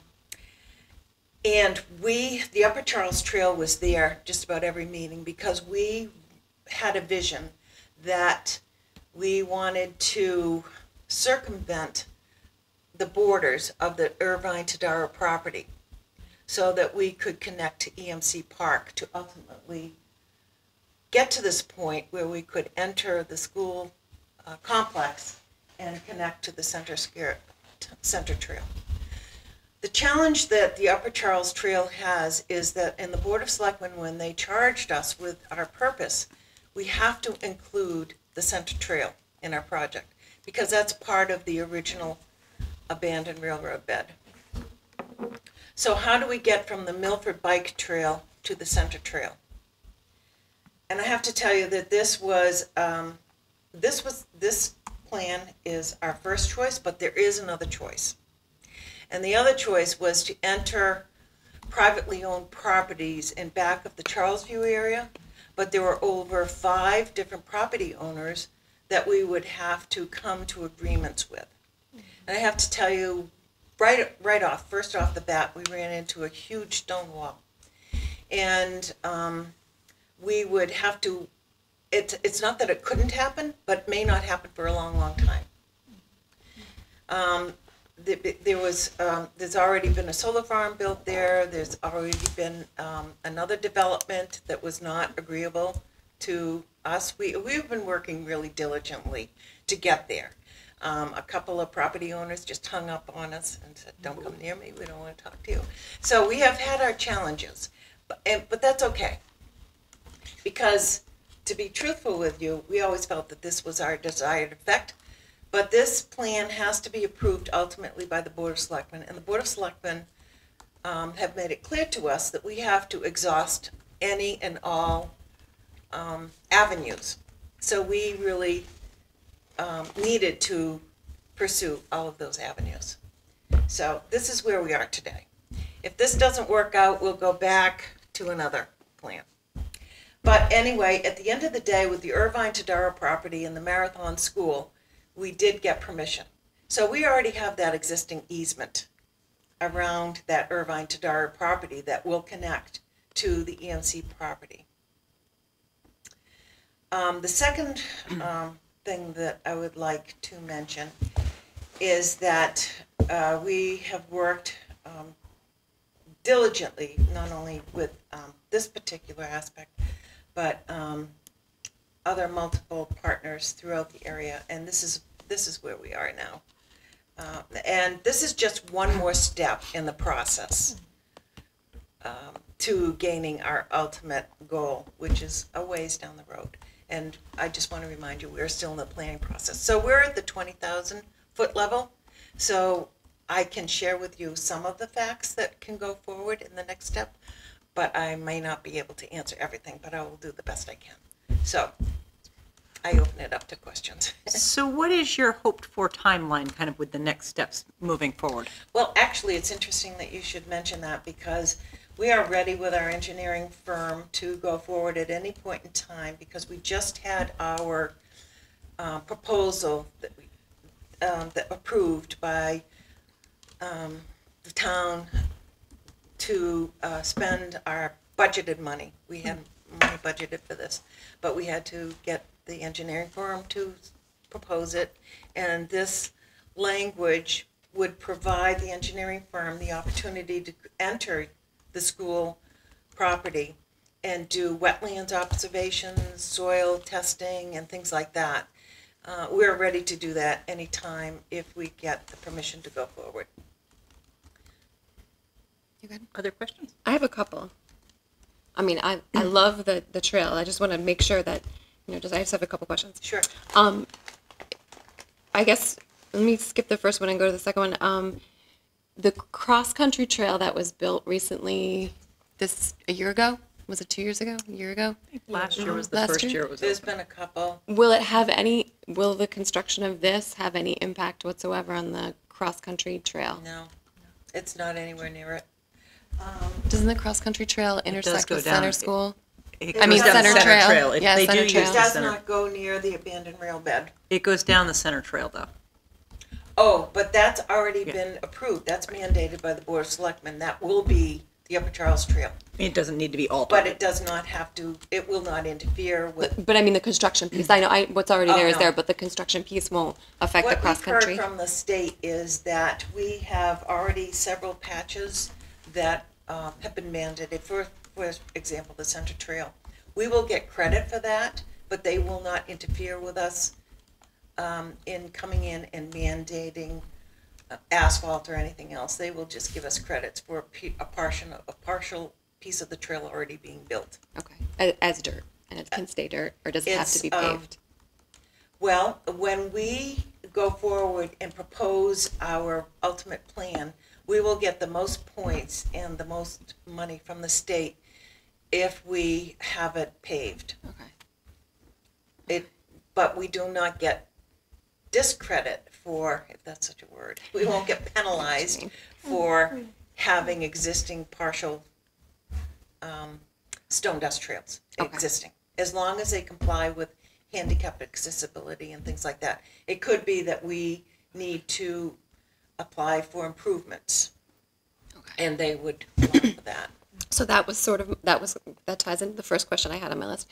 So the existing trails that are already in the place where the new trail is going to be constructed. So I understand Center Trail and I'm familiar with that, but where you want to build the new section, are there any trails already there, kind of, that are just not necessarily official? We would classify them as class 1 or class 2 trails.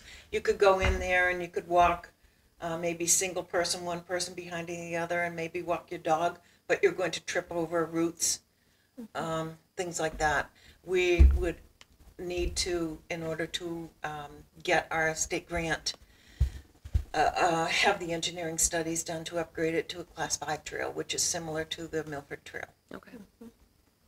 And then in terms of maintenance of the trail, if it's on school grounds, how will that be handled? That's an interesting question, and I think that would probably have to be mitigated as we go down the road. However, it's my understanding now that if it's been built and regulated and sponsored by the Upper Charles Trail, either the Upper Charles Trail Friends Association would be responsible for it, or the town.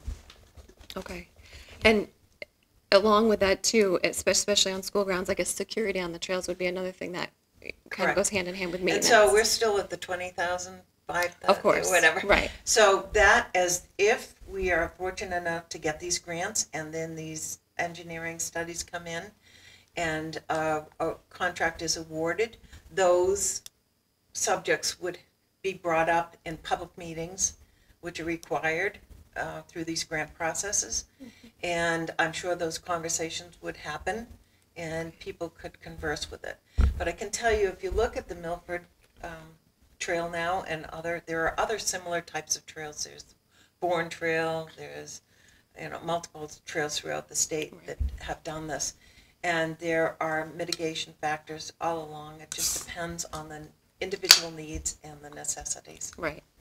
Which my last question might not be appropriate for the 20,000 foot view either, but the last piece, I mean, all of these, I'm just in the back of my mind, I'm thinking the kids are going to use this. And so in terms of security, I want to make sure that for the kids and the maintenance, the schools, we got a tight situation right now anyway, we can't add that to our budget. Right. But then the last piece to me is sort of the construction piece. How would we ensure that the construction does not affect the kids? The timeline of the construction would have to be the school's 10 months out of the year. Is that little 2-month window in the summertime going to be sufficient in order to complete the construction so it doesn't affect? I can't answer that right now. Right. But I would suggest that the little bit I know about grants and awarding of contracts, that would be up to the various partners to have those regulations written into the agreement with the construction companies so that everybody is comfortable. And as far as providing opportunities for kids, you're right, it is our hope, and that's why we envisioned this, that we could draw the community together and we could pull neighborhoods together. But not only that, I think that you guys are in an infinite position to provide multiple areas of opportunities for all diversities. I visited one trail where there was actually a segment for a braille system for blind kids to use it, and where it's going to be asphalted, you're close enough to the handicap areas with you can have kids with wheelchairs and accessibilities use it, and just getting from one school site to the other, or having different activities. You have all your programs in the evenings and in the summer, and having an opportunity for neighborhoods to enjoy the trail and walk to the site rather than driving to the site. Right. So I think, we're going to have concerns all along the way. And I think that from what I've discovered, talking with all of the partners, I would say 80% of them are really, really excited about finding a way to work this out. Right now I'm in serious negotiations with Legacy Farms, Pulte, Heritage Farm, and Tennessee Gas. And we want to make this happen. Yeah. Right. It's exciting. It's very exciting. So we're going through multiple, mitigations and, counter proposals and things like that. But I think all of us are determined to try and make this happen. I really admire your perseverance and the perseverance of the Upper Charles Trail Committee, because I know you have encountered unbelievable obstacles. When this trail to me seems an environmental imperative, why we don't focus more on creating trails the kids can bike or walk to school when we have such traffic problems, we have pollution problems. Why aren't we thinking like this more has always astonished me. So I think it's a fabulous idea. I also think making the trails more accessible to people in wheelchairs or with different disabilities, and that includes paving Central Trail, is absolutely important. Yeah, and that will be a conversation for the public to discuss later on. Exactly, but it's making it accessible to everyone. Yeah. And I think, great, good job. Good for you for staying the course. I know it's not easy, really. Well, we're also trying to make it available for equestrian use and also, a variety of opportunities for all kinds of people throughout town. And better than cars. Especially in our Legacy Farms North, we were able to get in the discussion early enough so that we were able to offer them an opportunity to provide a separate side-by-side trail for equestrian users. It's not appropriate for the whole trail, but that would get people from a certain point in the east part of Hopkinton over to Hopkinton State Park, which is one of the few parks that allows equestrian use. So I mean, Thank it's you. multiple Yeah. opportunities that we've just started to scratch the surface on. I think this is just beginning. Yes. Good, thank you. Can I just ask? I'm not great at reading a map, and I can't see very well. So there's two bad things. I can certainly email this to you folks. Okay, the cut through old rail bed that's the Yes. dotted red line. Is that currently the path that the kids use to get to K-Lot? Parts of it. I can't tell you that all of it is that they use, but they do use parts of it. Okay, it looks They like used to get where? to K-Lot, to J-Lot and K-Lot. That Hopkins is the one that's. You said elementary school. You meant that's Hopkins there, right? Closer and Hopkins is. Okay, so this is the element. Yes. That's right Hopkins. here. Yeah. So I'm pretty sure that horizontal red dotted line. Yeah. No. Yep, there we go. From that circle across the wetland Yes. to the left. Right here. I think this is where they're cutting through here. And then they to go- get to this area. Now, No. there's also opportunities to tell you to improve the cut-throughs. There's multiple smaller trails here, and that would be up to the school committee if they wanted to take advantage of that. And I can also tell you that this ultimate picture, if it does get through, we have an opportunity in the very beginning to do spur connections. So that's something we could talk about later, so that if we find that these kids are cutting through, and I think they are cutting through from the high school to get to different parts, and I'm not. I think what they do actually is what I'm trying to figure out. I think they do walk to where that red circle is, and I think they go left. Yep. And they cut through, because I think K-Lot, if I'm reading the map right, is that right? Is to the far left? Right. This is the existing Central Trail. so it's way over there then. K-Lot's, it's a walk. Back in the curtain there somewhere. Yeah, so it's kind of irrelevant, but if we get on board early, there's an option for us to include some spur trails. And we also have a wonderful volunteer in town, Peter LeGroy, who really relishes in designing smaller type spur trails. He's not really interested in what we're doing with the class 5 paved, but he's more interested in the running trails, connectivity trails. So we have unlimited resources in this town. We're very, very fortunate. So just to finish, so I just what I'm curious about is I love the Milford Trail. I love the trails. So I'm hoping that somehow we can figure this out. But with the connection to Marathon and going through the schools, we'll have a lot of students walking on these trails at certain times of day, because they do use that to access their parking lots. Yes. So the student drivers are going through there. The elementary schools or young families may be walking. I know, like on the Cape, when there are a lot of rail trails on the Cape, and sometimes the cyclists are training and the walkers are, kind of they're meandering, and sometimes a training cyclist and a meandering young child can be very dangerous. So, is there an anticipation of sort of road, like a divided area or a separate Yes. part for bikes, or particularly on school property, an area for pedestrians or that's sort of safe? So this from trail would be cyclists? 12 feet wide, divided with painted lines. Okay. And, various multiple safety features throughout the whole planned course. I do know that if these cyclists in a planned event have to get permission from the Hopkinton Police Department to get a permit to go through their town. And I would imagine that would include the school property as well, because this would be town property. So that is something that would need to be addressed further on down the road, so that we can plan events and maybe let people know it's not a good time to go out on the trail if they're there, or warn cyclists. Because I know that is a problem down in the Cape area.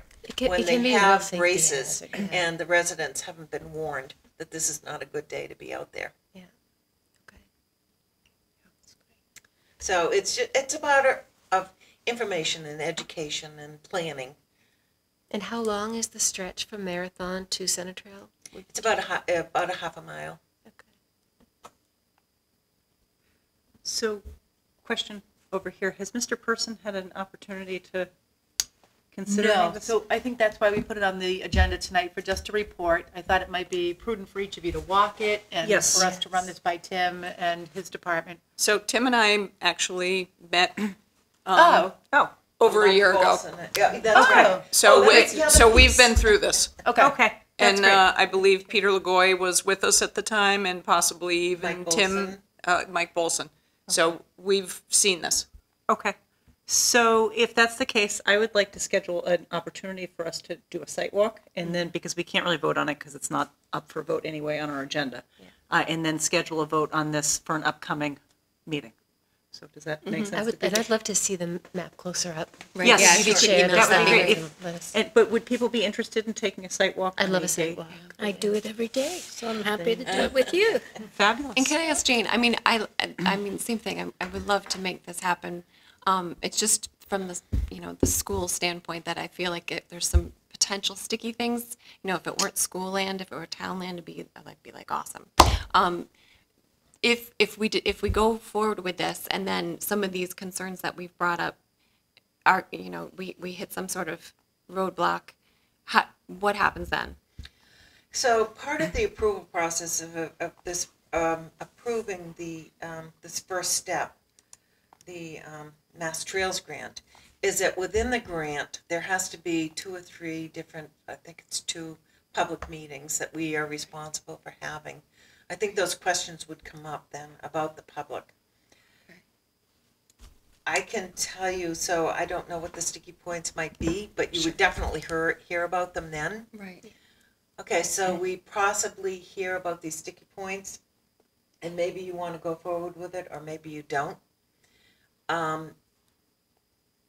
At this point, we've invested, I think, about less than $10,000 to hire our engineering firm to go forward with the preliminary. So when I said they're ready to go, they could go out on your property tomorrow to do this very minor site work and get this going so that they can continue to do their work. If the next step for them would be to help us with the public hearings and to help us come before the planning board, and the most important part is Conservation Commission, because there is a lot of wetlands in there. So what our committee has instructed them to do is make us ready, Conservation Commission ready. If we can't do this, we want to know now. We don't want to waste anybody's time. Sure. But there should be a way. I mean, they build bridges over oceans, for crying out loud, and rivers. Yep. So we just don't know what that's going to entail. That cost would be reflected in the secondary grant, which would be the Mass TIP. So if we have to build a bridge, or if we have to build a boardwalk, that cost would then be reflected. But we don't know that until they do that. But to address your point, our approval could be contingent on some of the, if there were concerns that we identified. Correct. Right. So if we lose it in the end of the game, the town has lost $10,000 if the school committee doesn't agree to the final.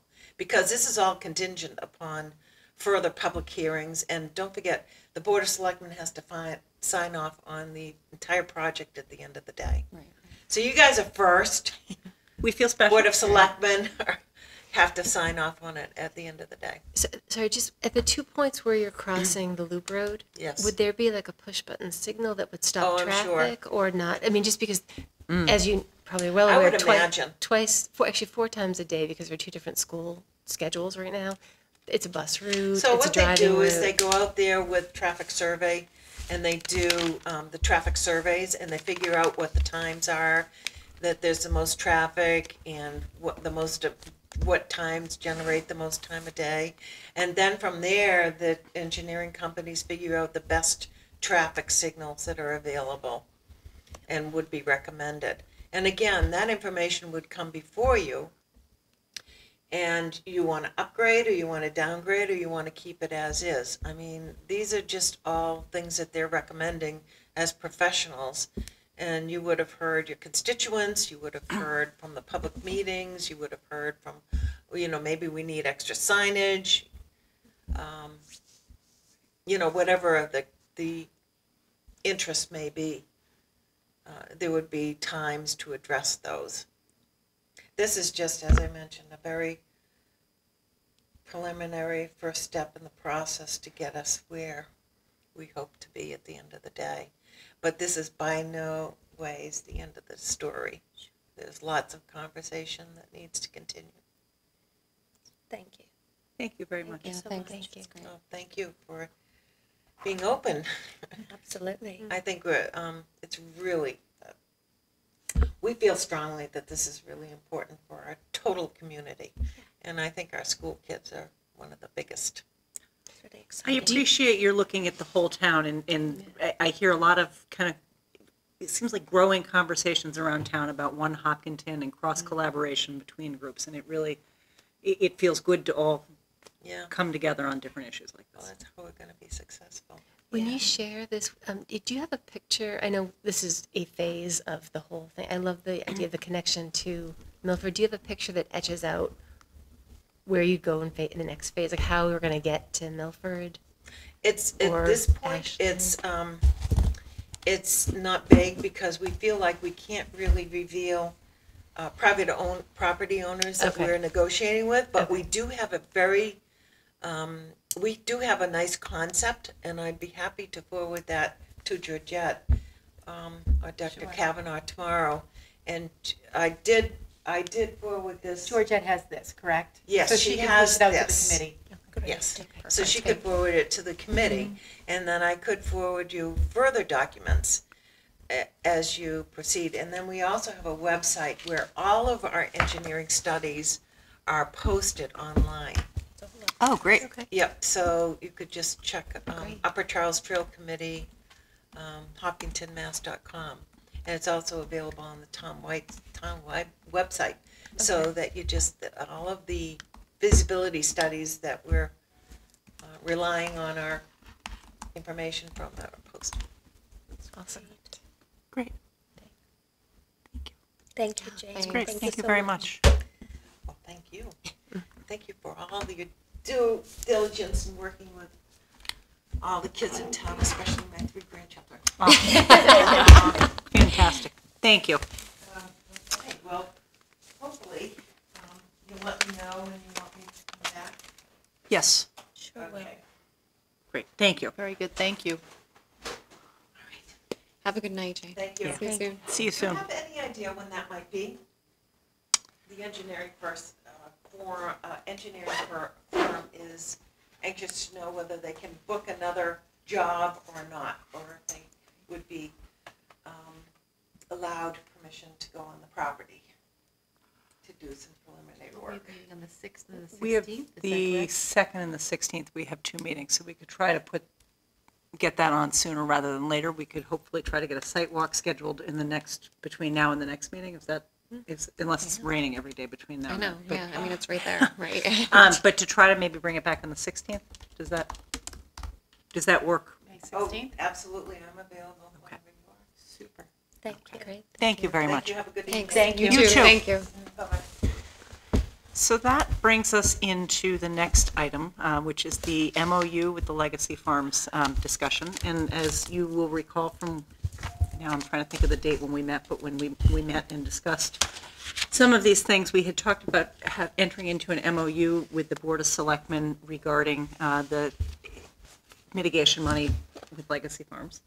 And I am happy to report I had a very nice conversation with the chair of the Board of Selectmen, Claire Wright, about this. It seems that her sense was that the Board of Selectmen would be very happy to enter into an MOU. And I know there are a couple of things that we have to consider in going forward, one of which is ultimately the mitigation money will be under the jurisdiction of town meeting and not our MOU, which is that town meeting can vote how town meeting can vote. But the sense that we had in discussing it is that an MOU would still be a desirable thing to enter into because it will provide guidance for future iterations of both boards on what the intent was of the stabilization fund, and also for the voters, so that when different items come forward, there is something to reflect back on and to say, this is what, when the stabilization account was created, this is what the intent was, these are the things that should be considered. So I think it's a valid thing. One thing that and I point that she had is her feeling was that it should happen after the election, since there may be some turnover, maybe not turnover on different boards, and that we should figure it out then, because it would also, we wouldn't have it done in time for town meeting anyway. That was sort of the couple of things that I think we want to keep in mind when we actually sit down to draft the MOU would be obviously the intended purposes that we see, and we did list some of those out in a previous meeting in terms of mitigation and making sure that we can keep that focus going forward. And I think also we want to make sure that we call out specifically that the things that the mitigation money is covering are things that are outside of our operating budget, that it's not meant to be a substitute for our operating budget, that our operating budget is our operating budget and our operating costs, obviously. But the mitigation money is meant for mitigation, and that we should be able to kind of do both. Yes.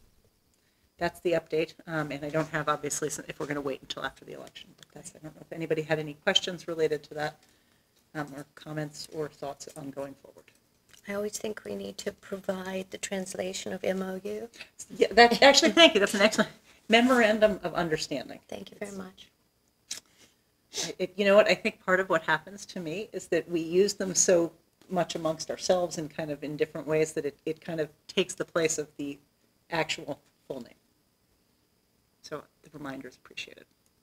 So just to clarify, when you say the funds would be outside of the operating budget, it means that the operating budget will cover operations for the year, and then if a growth-triggered need arises during the year that's was not built into the scope of the operating budget, that's when we would apply potentially this money to address that need. Correct. And it wouldn't, for example, be kind of as we're building our budget to say we've requested, I don't know, X amount of money for, I don't know, with something that we have, like textbooks, for example. Right. If we needed money, that it's not going to say, oh, well, we're trying to cut costs out of the operating budget, just take that from the mitigation money. Right. That's not a true mitigation.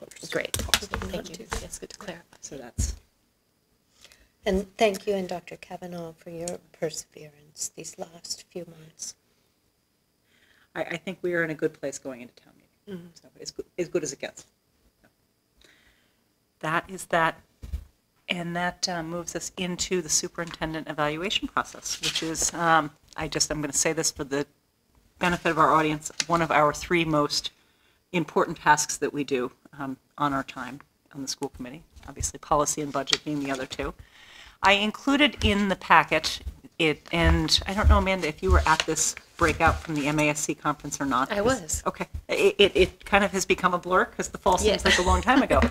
But because I thought it was a helpful thing to look at for us, I liked how simple it is to look at the process itself, because I know when we did the formative evaluation, it felt like kind of a big ask in terms of we hadn't done this before and trying to make our way, figure out the process, whereas this seems like the process is spelled out better. I think you had also... I did. So I had Georgette create these folders. So fancy. One of them is for Mina, so I'll hang on to that one. Oh, excellent. And the presentation that Nancy was just describing is on the left, but on the right-hand side, what you will find is what the Department of Elementary and Secondary Education has put out as sort of the official form for superintendent evaluation.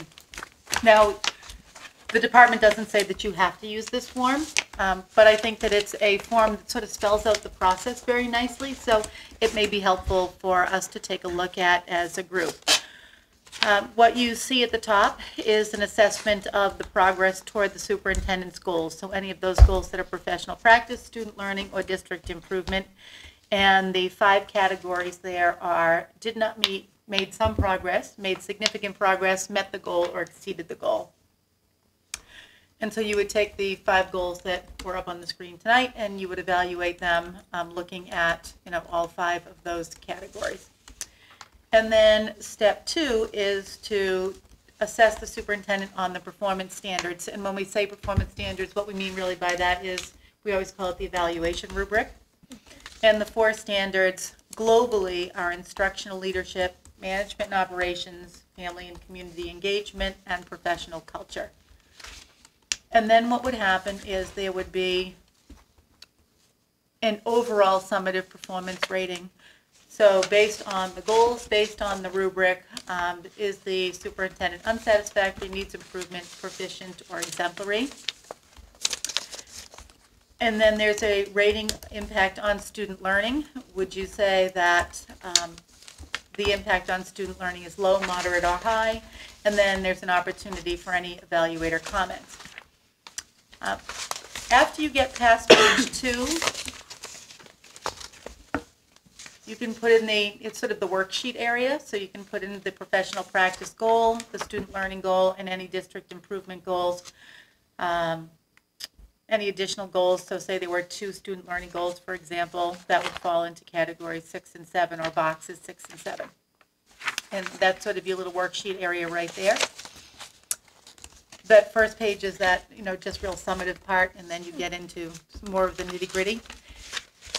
And then you get into what we would call the rubric, and I believe that, so if you look at 1A curriculum and 1B instruction, those are the sort of very global headlines that go with those. So there's 1A1, 1A2, and there are descriptors that go with each one of those, and we call those elements. So what you're seeing there are the standards and the indicators only. And again, you would evaluate unsatisfactory, needs improvement, proficient, or exemplary, and there are places there for commentary. And you can see that you do that with Standards 1, Standard 2, Standard 3, and Standard 4. And so that gets you to page 7. Now, I guess what some districts will do is they'll ask superintendents only to be evaluated on, one of those areas under each standard, 2 under each standard. Sometimes they'll be heavy in Standard 1 and Standard 2, less heavy in Standard 3 and Standard 4, however that plays out. But because for this year, we took on this whole package, I think that it's sort of fair that we stay in that vein and we take a look at my evaluation through that whole package. So what I'm going to ask you to do between now and now and next Tuesday, because we'll need some time between Tuesday and Thursday, is to just sort of take a look at all of this documentation.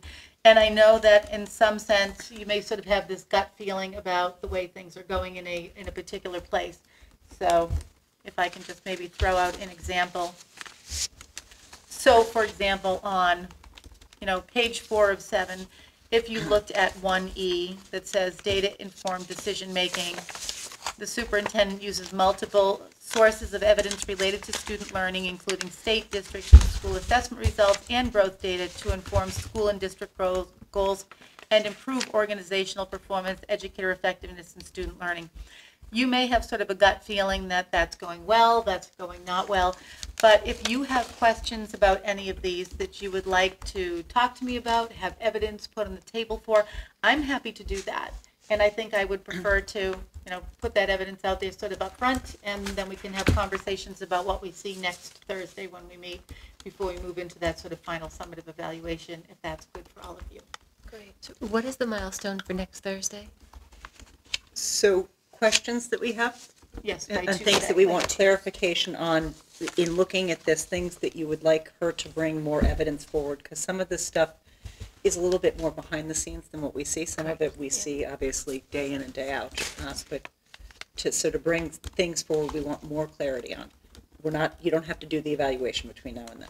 Okay.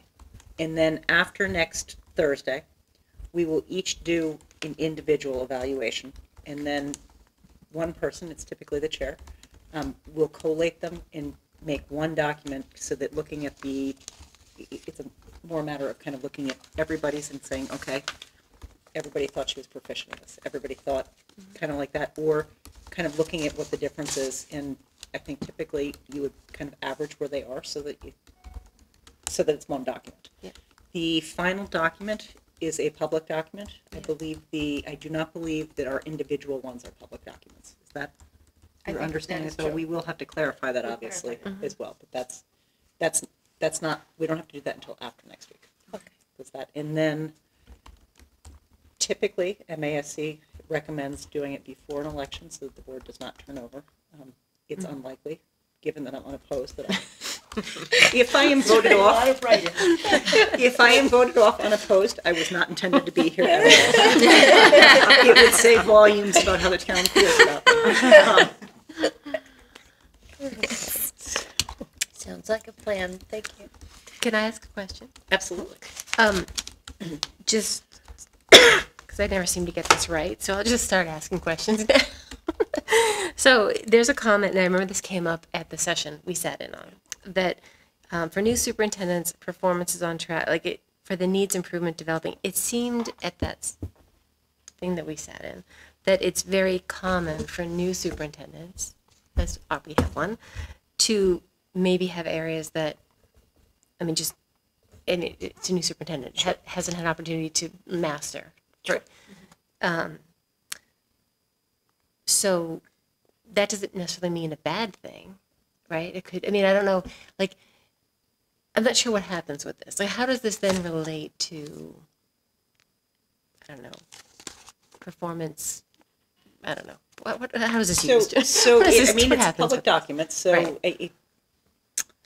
In the, hopefully, not circumstance in which Dr. Kavanaugh was looking for another job, for example, which we hope is not the case, a potential future employer could, I'm sure, access this in some way and Right. say what was the, it also, I would hope the primary purpose of it would be to inform kind of Dr. Kavanaugh is looking towards next year and kind of what, reflecting on that and that piece. Would that be your understanding?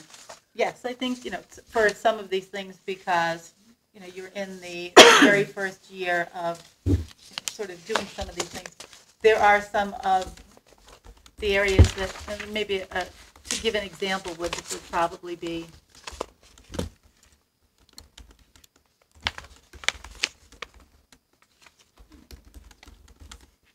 I guess, sorry, I'm just, while you're looking, I asked that because I don't, in that we turn these over to one of us who then averages them and whatnot, I just want to make sure that whatever was intended to be the meaning of a rating is clear. Because yes, if it's seen necessarily as like negative, if there's, I wouldn't, that's not how it's intended. I want it to be clear that it's positive, but a growth area. Well, so my takeaway from looking at all of this stuff was that anything that had anything other than a proficient rating requires a comment. Yes. So that those comments, I think, really need to be part of what goes along with it, so that would be my hope. The other option that we do have is, and I did actually have some communication with Dorothy Presser. Mm-hmm. If we had the appetite or the desire to speak with her, I could see, kind of where that's at. yeah, maybe a good example, if we looked at standard 4, if you look at standard 4B, cultural proficiency, ensures that policies and practices enable staff members and students to interact effectively in a culturally diverse environment in which students' backgrounds, identities, strengths, and challenges are respected. Like, I feel like in that one right there, we are really in the incipient stages of doing something, right? But then if we look at standard 4C, demonstrates strong interpersonal written and verbal communication skills, I think that that's sort of one that would probably be unchanging. I mean, you either do or you don't have those, right? So I think that's kind of where you would, so for something like 4B, you may want to say to me, can you sort of help me understand how things are going in the schools so that, we do have those things at least started or developing, or where do you think you are in them?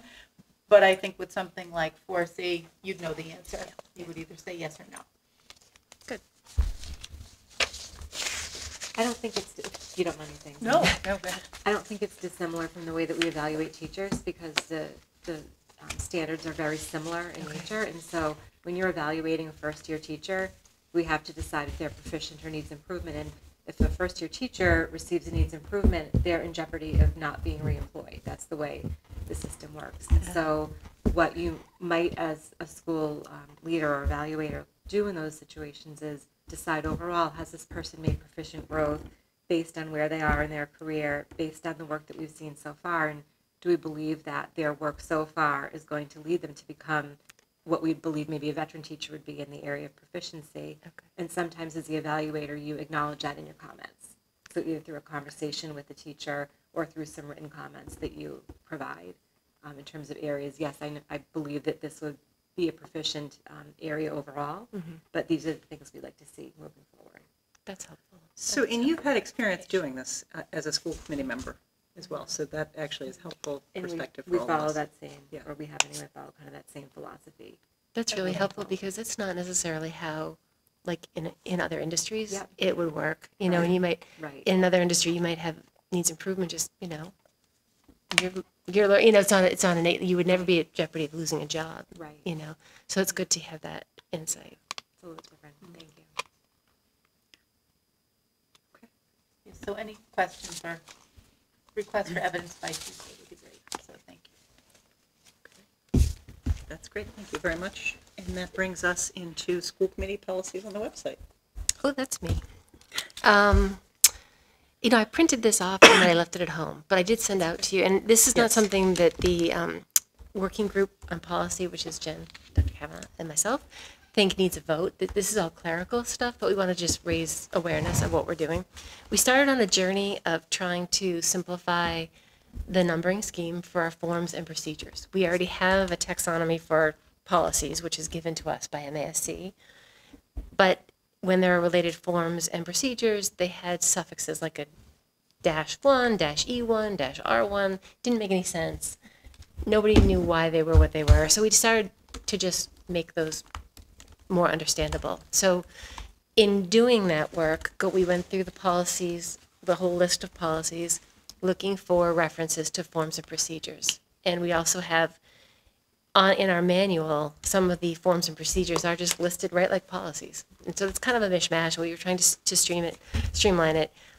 It kind of mushroomed a little bit in that we found there were some references to forms we don't use any longer. There are some forms that appear in different versions in different parts of our website to the community and so forth. So it's a big cleaning effort, but it's very timely because as we clean everything, when we cut over to the new website, we'll cut over hopefully with clean policies. So all that said, you have been provided with a list of forms and procedures and policies that need some minor clerical changes. So on the list, you'll see a policy. Usually it says change the cross-reference to something -E1 to something -FRM for Form 1. And that's the kind of clerical change that sort of propagates throughout the whole manual. They're just tedious. It's just detailed, tedious work of just checking cross-references and sources and sending poor Dr. Kavanaugh off to chase down forms and things that we don't know if they exist. And so it's purely clerical in nature. We do have a few things that cropped up that are more substantive that are not on this list that will come back through regular process if necessary. So if there's no objection to our making these clerical changes, we're going to just hand this list off to Georgette, who's going to be so happy. And then I already broke the news to her. and we had Mr. Goldschmidt with us as well because he's overseeing the conversion to HTML, and he's kind of not that anxiously awaiting these changes to come through to him too. So they're eager though to have us approve them, and okay, so they get started. So unless there's any concern about what you saw, we're just gonna pass it forward. Please do. I am more than good with all that. Yes. And I sincerely appreciate all of the work that you guys have done. It's fun. Together. You say that, but I worked on this group with you last year. That was last year. It's Amanda this year. We really ratcheted it up. Yeah. Nobody's It's going gone to up a take over notch. because it's gone up so high. Sorry. That's right, Amanda. We're just gonna get it all That's your clean, baby. and then next year's working group will be somebody else. Yeah, you guys will do really well again next year. I feel You confident. will. You will. It's good though, and I think for most importantly for the community, if you're looking for a form or a procedure, or it shouldn't be hard, and we're hoping that it's a lot easier to find things, and when you find it, you have the right version, and it's work that's worth doing once every 8 or 9 years. So we don't really need a vote. Any questions or anything, but No questions? No. Okay. None. All right. Thank you very much. you're welcome. So that brings us up to mitigation monies, I'm not skipping anything, am I? No, brings us up to the mitigation monies update. I don't have a huge update since we all know that, but I did want to just put it out there for our viewers at home that the mitigation monies update is a reference to the mitigation money from the host community agreement with Legacy Farms. And there is an article on the town meeting warrant for the creation of a stabilization account for that money. And there's also a motion within that for us to have $200,000 that we will have access to for mitigation-related expenses that we will undoubtedly, based on your presentation, incur more rapidly than not. I think actually the 200,000 is a very conservative number of what we're actually going to be needing. But we also want to make sure that we're able to preserve some money for years to come because this impact is going to continue. It might be worth it just for the viewers at home to just explain what they're going to be voting on. Just give a heads up because I think it is a little bit confusing if you haven't read. So yes, so I don't have the article in front of me to go through each thing, but there will be the one piece of it will be to the creation of the stabilization fund. Another piece will be for the $500,000 payment that has been for the funding to go into the actual stabilization account. And I think also for viewers at home, what the stabilization account, part of how it works is that for us to take money out of it, it will require a 2/3 vote of annual town meeting, or if there is a special town meeting, but 2/3 vote to withdraw any money from it. It only requires the 50% to get it up and funded. So there's that is one piece, and then there is a piece for us to withdraw some money, to pull some money out of the stabilization fund this year. And then in subsequent years, we will continue to look at what our needs. We anticipate growth related to Legacy Farms is in whole or in part, because obviously one thing we had discussed is that it's not possible to just kind of separate out. If we had to hire a teacher, for example, we aren't putting all Legacy Farms kids in that classroom, so that it could be triggered by the fact that we've had growth from Legacy Farms, but that one teacher is not going to be teaching just kids from Legacy Farms, obviously. Or if we needed an oven, for example, at one of the schools because we can't cook enough meals because of the increased growth related to that. We're not just serving kids that have come out of that development. So, so the stabilization fund, just to make it clear for people, will hold the money from, if approved at town meeting, we'll hold the money from Legacy Farm, the initial payment and future payments. Yes. And sit there and accrue interest and whatnot, and then at a town meeting, special or annual, as we need to access that money, we will request it from the voters. Okay. That is correct. And typically the school committee would ask for that request, but the town accountant would have to be approved. Yes. Of the school committee's request before it gets to town meeting floor. Correct. So, and the accountant look back to the charge of all of this to see that we are in fact meeting it and we're not doing something outside of the scope of what the intent of the stabilization money is. Yes. So there's sort of a lot of layers with school committee, town accountant, 2/3 vote of town meeting. Yeah. So there is a lot of scrutiny, I think, over the money. Yeah. But it can't be used for any other purposes than the schools. So that's a great question, actually. I think people might want to know that answer too. So yes, so the intent of it is to be used by the schools, but a stabilization account by law, the town could vote by a 2/3 vote to change the purpose of the stabilization fund down the road. That is, which is in slight contrast to the original intent of the host community agreement, but we're going to have to hope that our voters stick with us, is what it comes down to. And hope that the voters recall in years to come that the intent of this money was for the mitigation related to Legacy Farms, that it was part of the host community agreement in which the money originally would not have had this level of oversight because it would have just been under the direction of the school committee. For a number of reasons, that has had to shift, as we're aware, but you are correct. Is that why you asked us to tattoo the MOU on our back? So in future years, people will know. Forehead, so everyone can see. Okay. All right. So, and I think that's why the MOU will be important to remind people, because there's some institutional, knowledge that could be lost if our whole board and the Board of Selectmen turns over, because the money will continue to be triggered to go into this account for every, blocks of 30, right? Blocks of 30 every students. block of 30 kids going forward will trigger an additional payment into this account, and up until 1 year past the issuance of the last occupancy permit. So is it 4 years out that they're projecting to still continue building, or did I make that up in my head? Is that, You would know that answer better than I would. I mean, it's approximate, but, it could go faster or it could go slower. But I think sorry. One thing about the MOU is that it's only binding with the committees that actually engaged in it at the time. Yeah. So if, the Board of Selectmen changes or the school committee changes, then, so it is a nice historical document, but it won't bind forever. So I think it is important, though, for parents to recognize that it's good. A lot of people have asked me, right.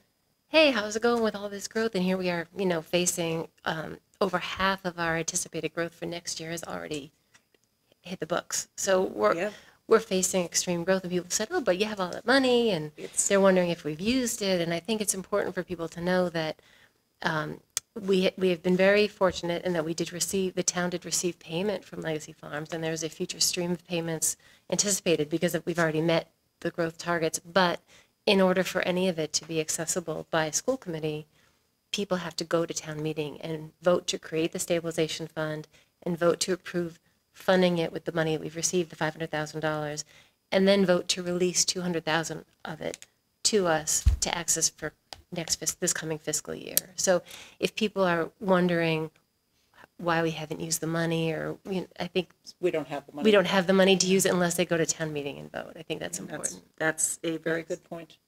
So, and just, I think back to your point that people are asking, saying that we have all this money to mitigate the growth, but we have these students, they're coming in and they are staying for, their duration in the public school system. 13 years. The 13 years, if you look at $14,000 per pupil, and I know that our cost is hopefully a little higher than $14,000, but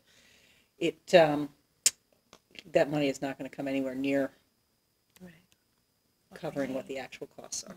And it's important too, we want to maintain our public schools. People moved here for the public schools. They didn't move here for the public schools to fall apart because we couldn't fund them. So we've got to be responsible with the money we have, and we have to use it to offset it. And we're going to have some challenging things with our facilities going forward, in the capacity in multiple buildings. The MOU did finally get all put together and off, but that's going to be probably 5 years out, even if we called in now. You mean for Elmwood? I'm sorry, for MOI. Did I said SOI? Yeah. Or SOI. Statement of interest. Yes. There's a lot of initials getting thrown around. But it is a lot. Yeah, the statement of interest is going out, but that's not going to help us if we have 200 kids come into Elmwood next year. Class size is important, and physical space. I mean, you can't have billions of kids in one classroom. It's true. I think we do a great job, of protecting the classroom experience from this growth as much as possible. But even if we can do that, all the hallways, the classrooms, the busing, the lunchroom. There's a whole lot of infrastructure that is just tight. It's really getting squeezed. And as we look at, like I said, over half of our anticipated growth is already in the schools or on the way. It's alarming. Daunting. Yeah. It's daunting. And this was a big, for anybody who watched last night, the Meet Your Candidates program, it was a big thing on people's minds, questions as well as candidates, what they were saying. So people do have a lot of questions. People have a lot of questions, and people are looking to us to do things responsibly, but also to keep the schools in the same level of excellence that we have come along for a number of years now. That's that. So we'll see everybody at town meeting. See everyone at town meeting. And also just a plug as well for the Know Your Vote program that's happening on Monday at 6:30 through EHOP. That's always a great program for people to get more information on things for town meeting. So And this will be covered, most likely, don't you think? Oh, absolutely. I'm Yeah. sure there will be. And Carol and I will both be there. Great. And I'm running sound. Oh, fabulous. I provide sound equipment for that. So if I start to say something that's really bad, you'll make the I sound just mute go it. away. Yeah. All right. And Susan as well. And Susan Yes. as well, yes. That's good, because there are a lot of things that I would not be able to speak to. That's why I say, you'd know the answer to that better than we would. There's nobody left that way to look at either. It's like the buck stops there, Susan. Anybody else? You better have the Our meeting is May 6th. So at this point in our meeting, it is time for our next opportunity for public comment. Unless anybody sees anybody lurking around the corners, we seem to have lost our public. We need like a cliffhanger to get people here, like we're going to announce something really exciting, and you have to be in the studio to get it. I'll have a giveaway. Giveaway, there we go. All right, and that brings us to items by consensus. All right, so as superintendent, I recommend the school committee approve the items by consensus as outlined in your agenda. So moved. Motion by Jen. Second. Okay, all those in favor? Aye. And I am also an aye, so that is so moves. And then at this point, I would seek a motion to adjourn. So moved. Second. Motion by Amanda, second by Meg. You look like you were going to pause there. Motion by Jen. What did I say? Me. Because I was looking at you. I'm sorry. I am all kinds of mixed up tonight. Feel free I to clearly give am not Amanda sleeping the enough. credits. Motion by Jen and a second by Meg. All those in favor? Aye. Yes. Aye. And we are adjourned. Our next meeting is next Thursday, May 2nd at 6 p.m. We are having an executive session at the beginning. As you will recall, we are at the high school library, and then again on May 16th. So thank you all, and have a good night. It's going to be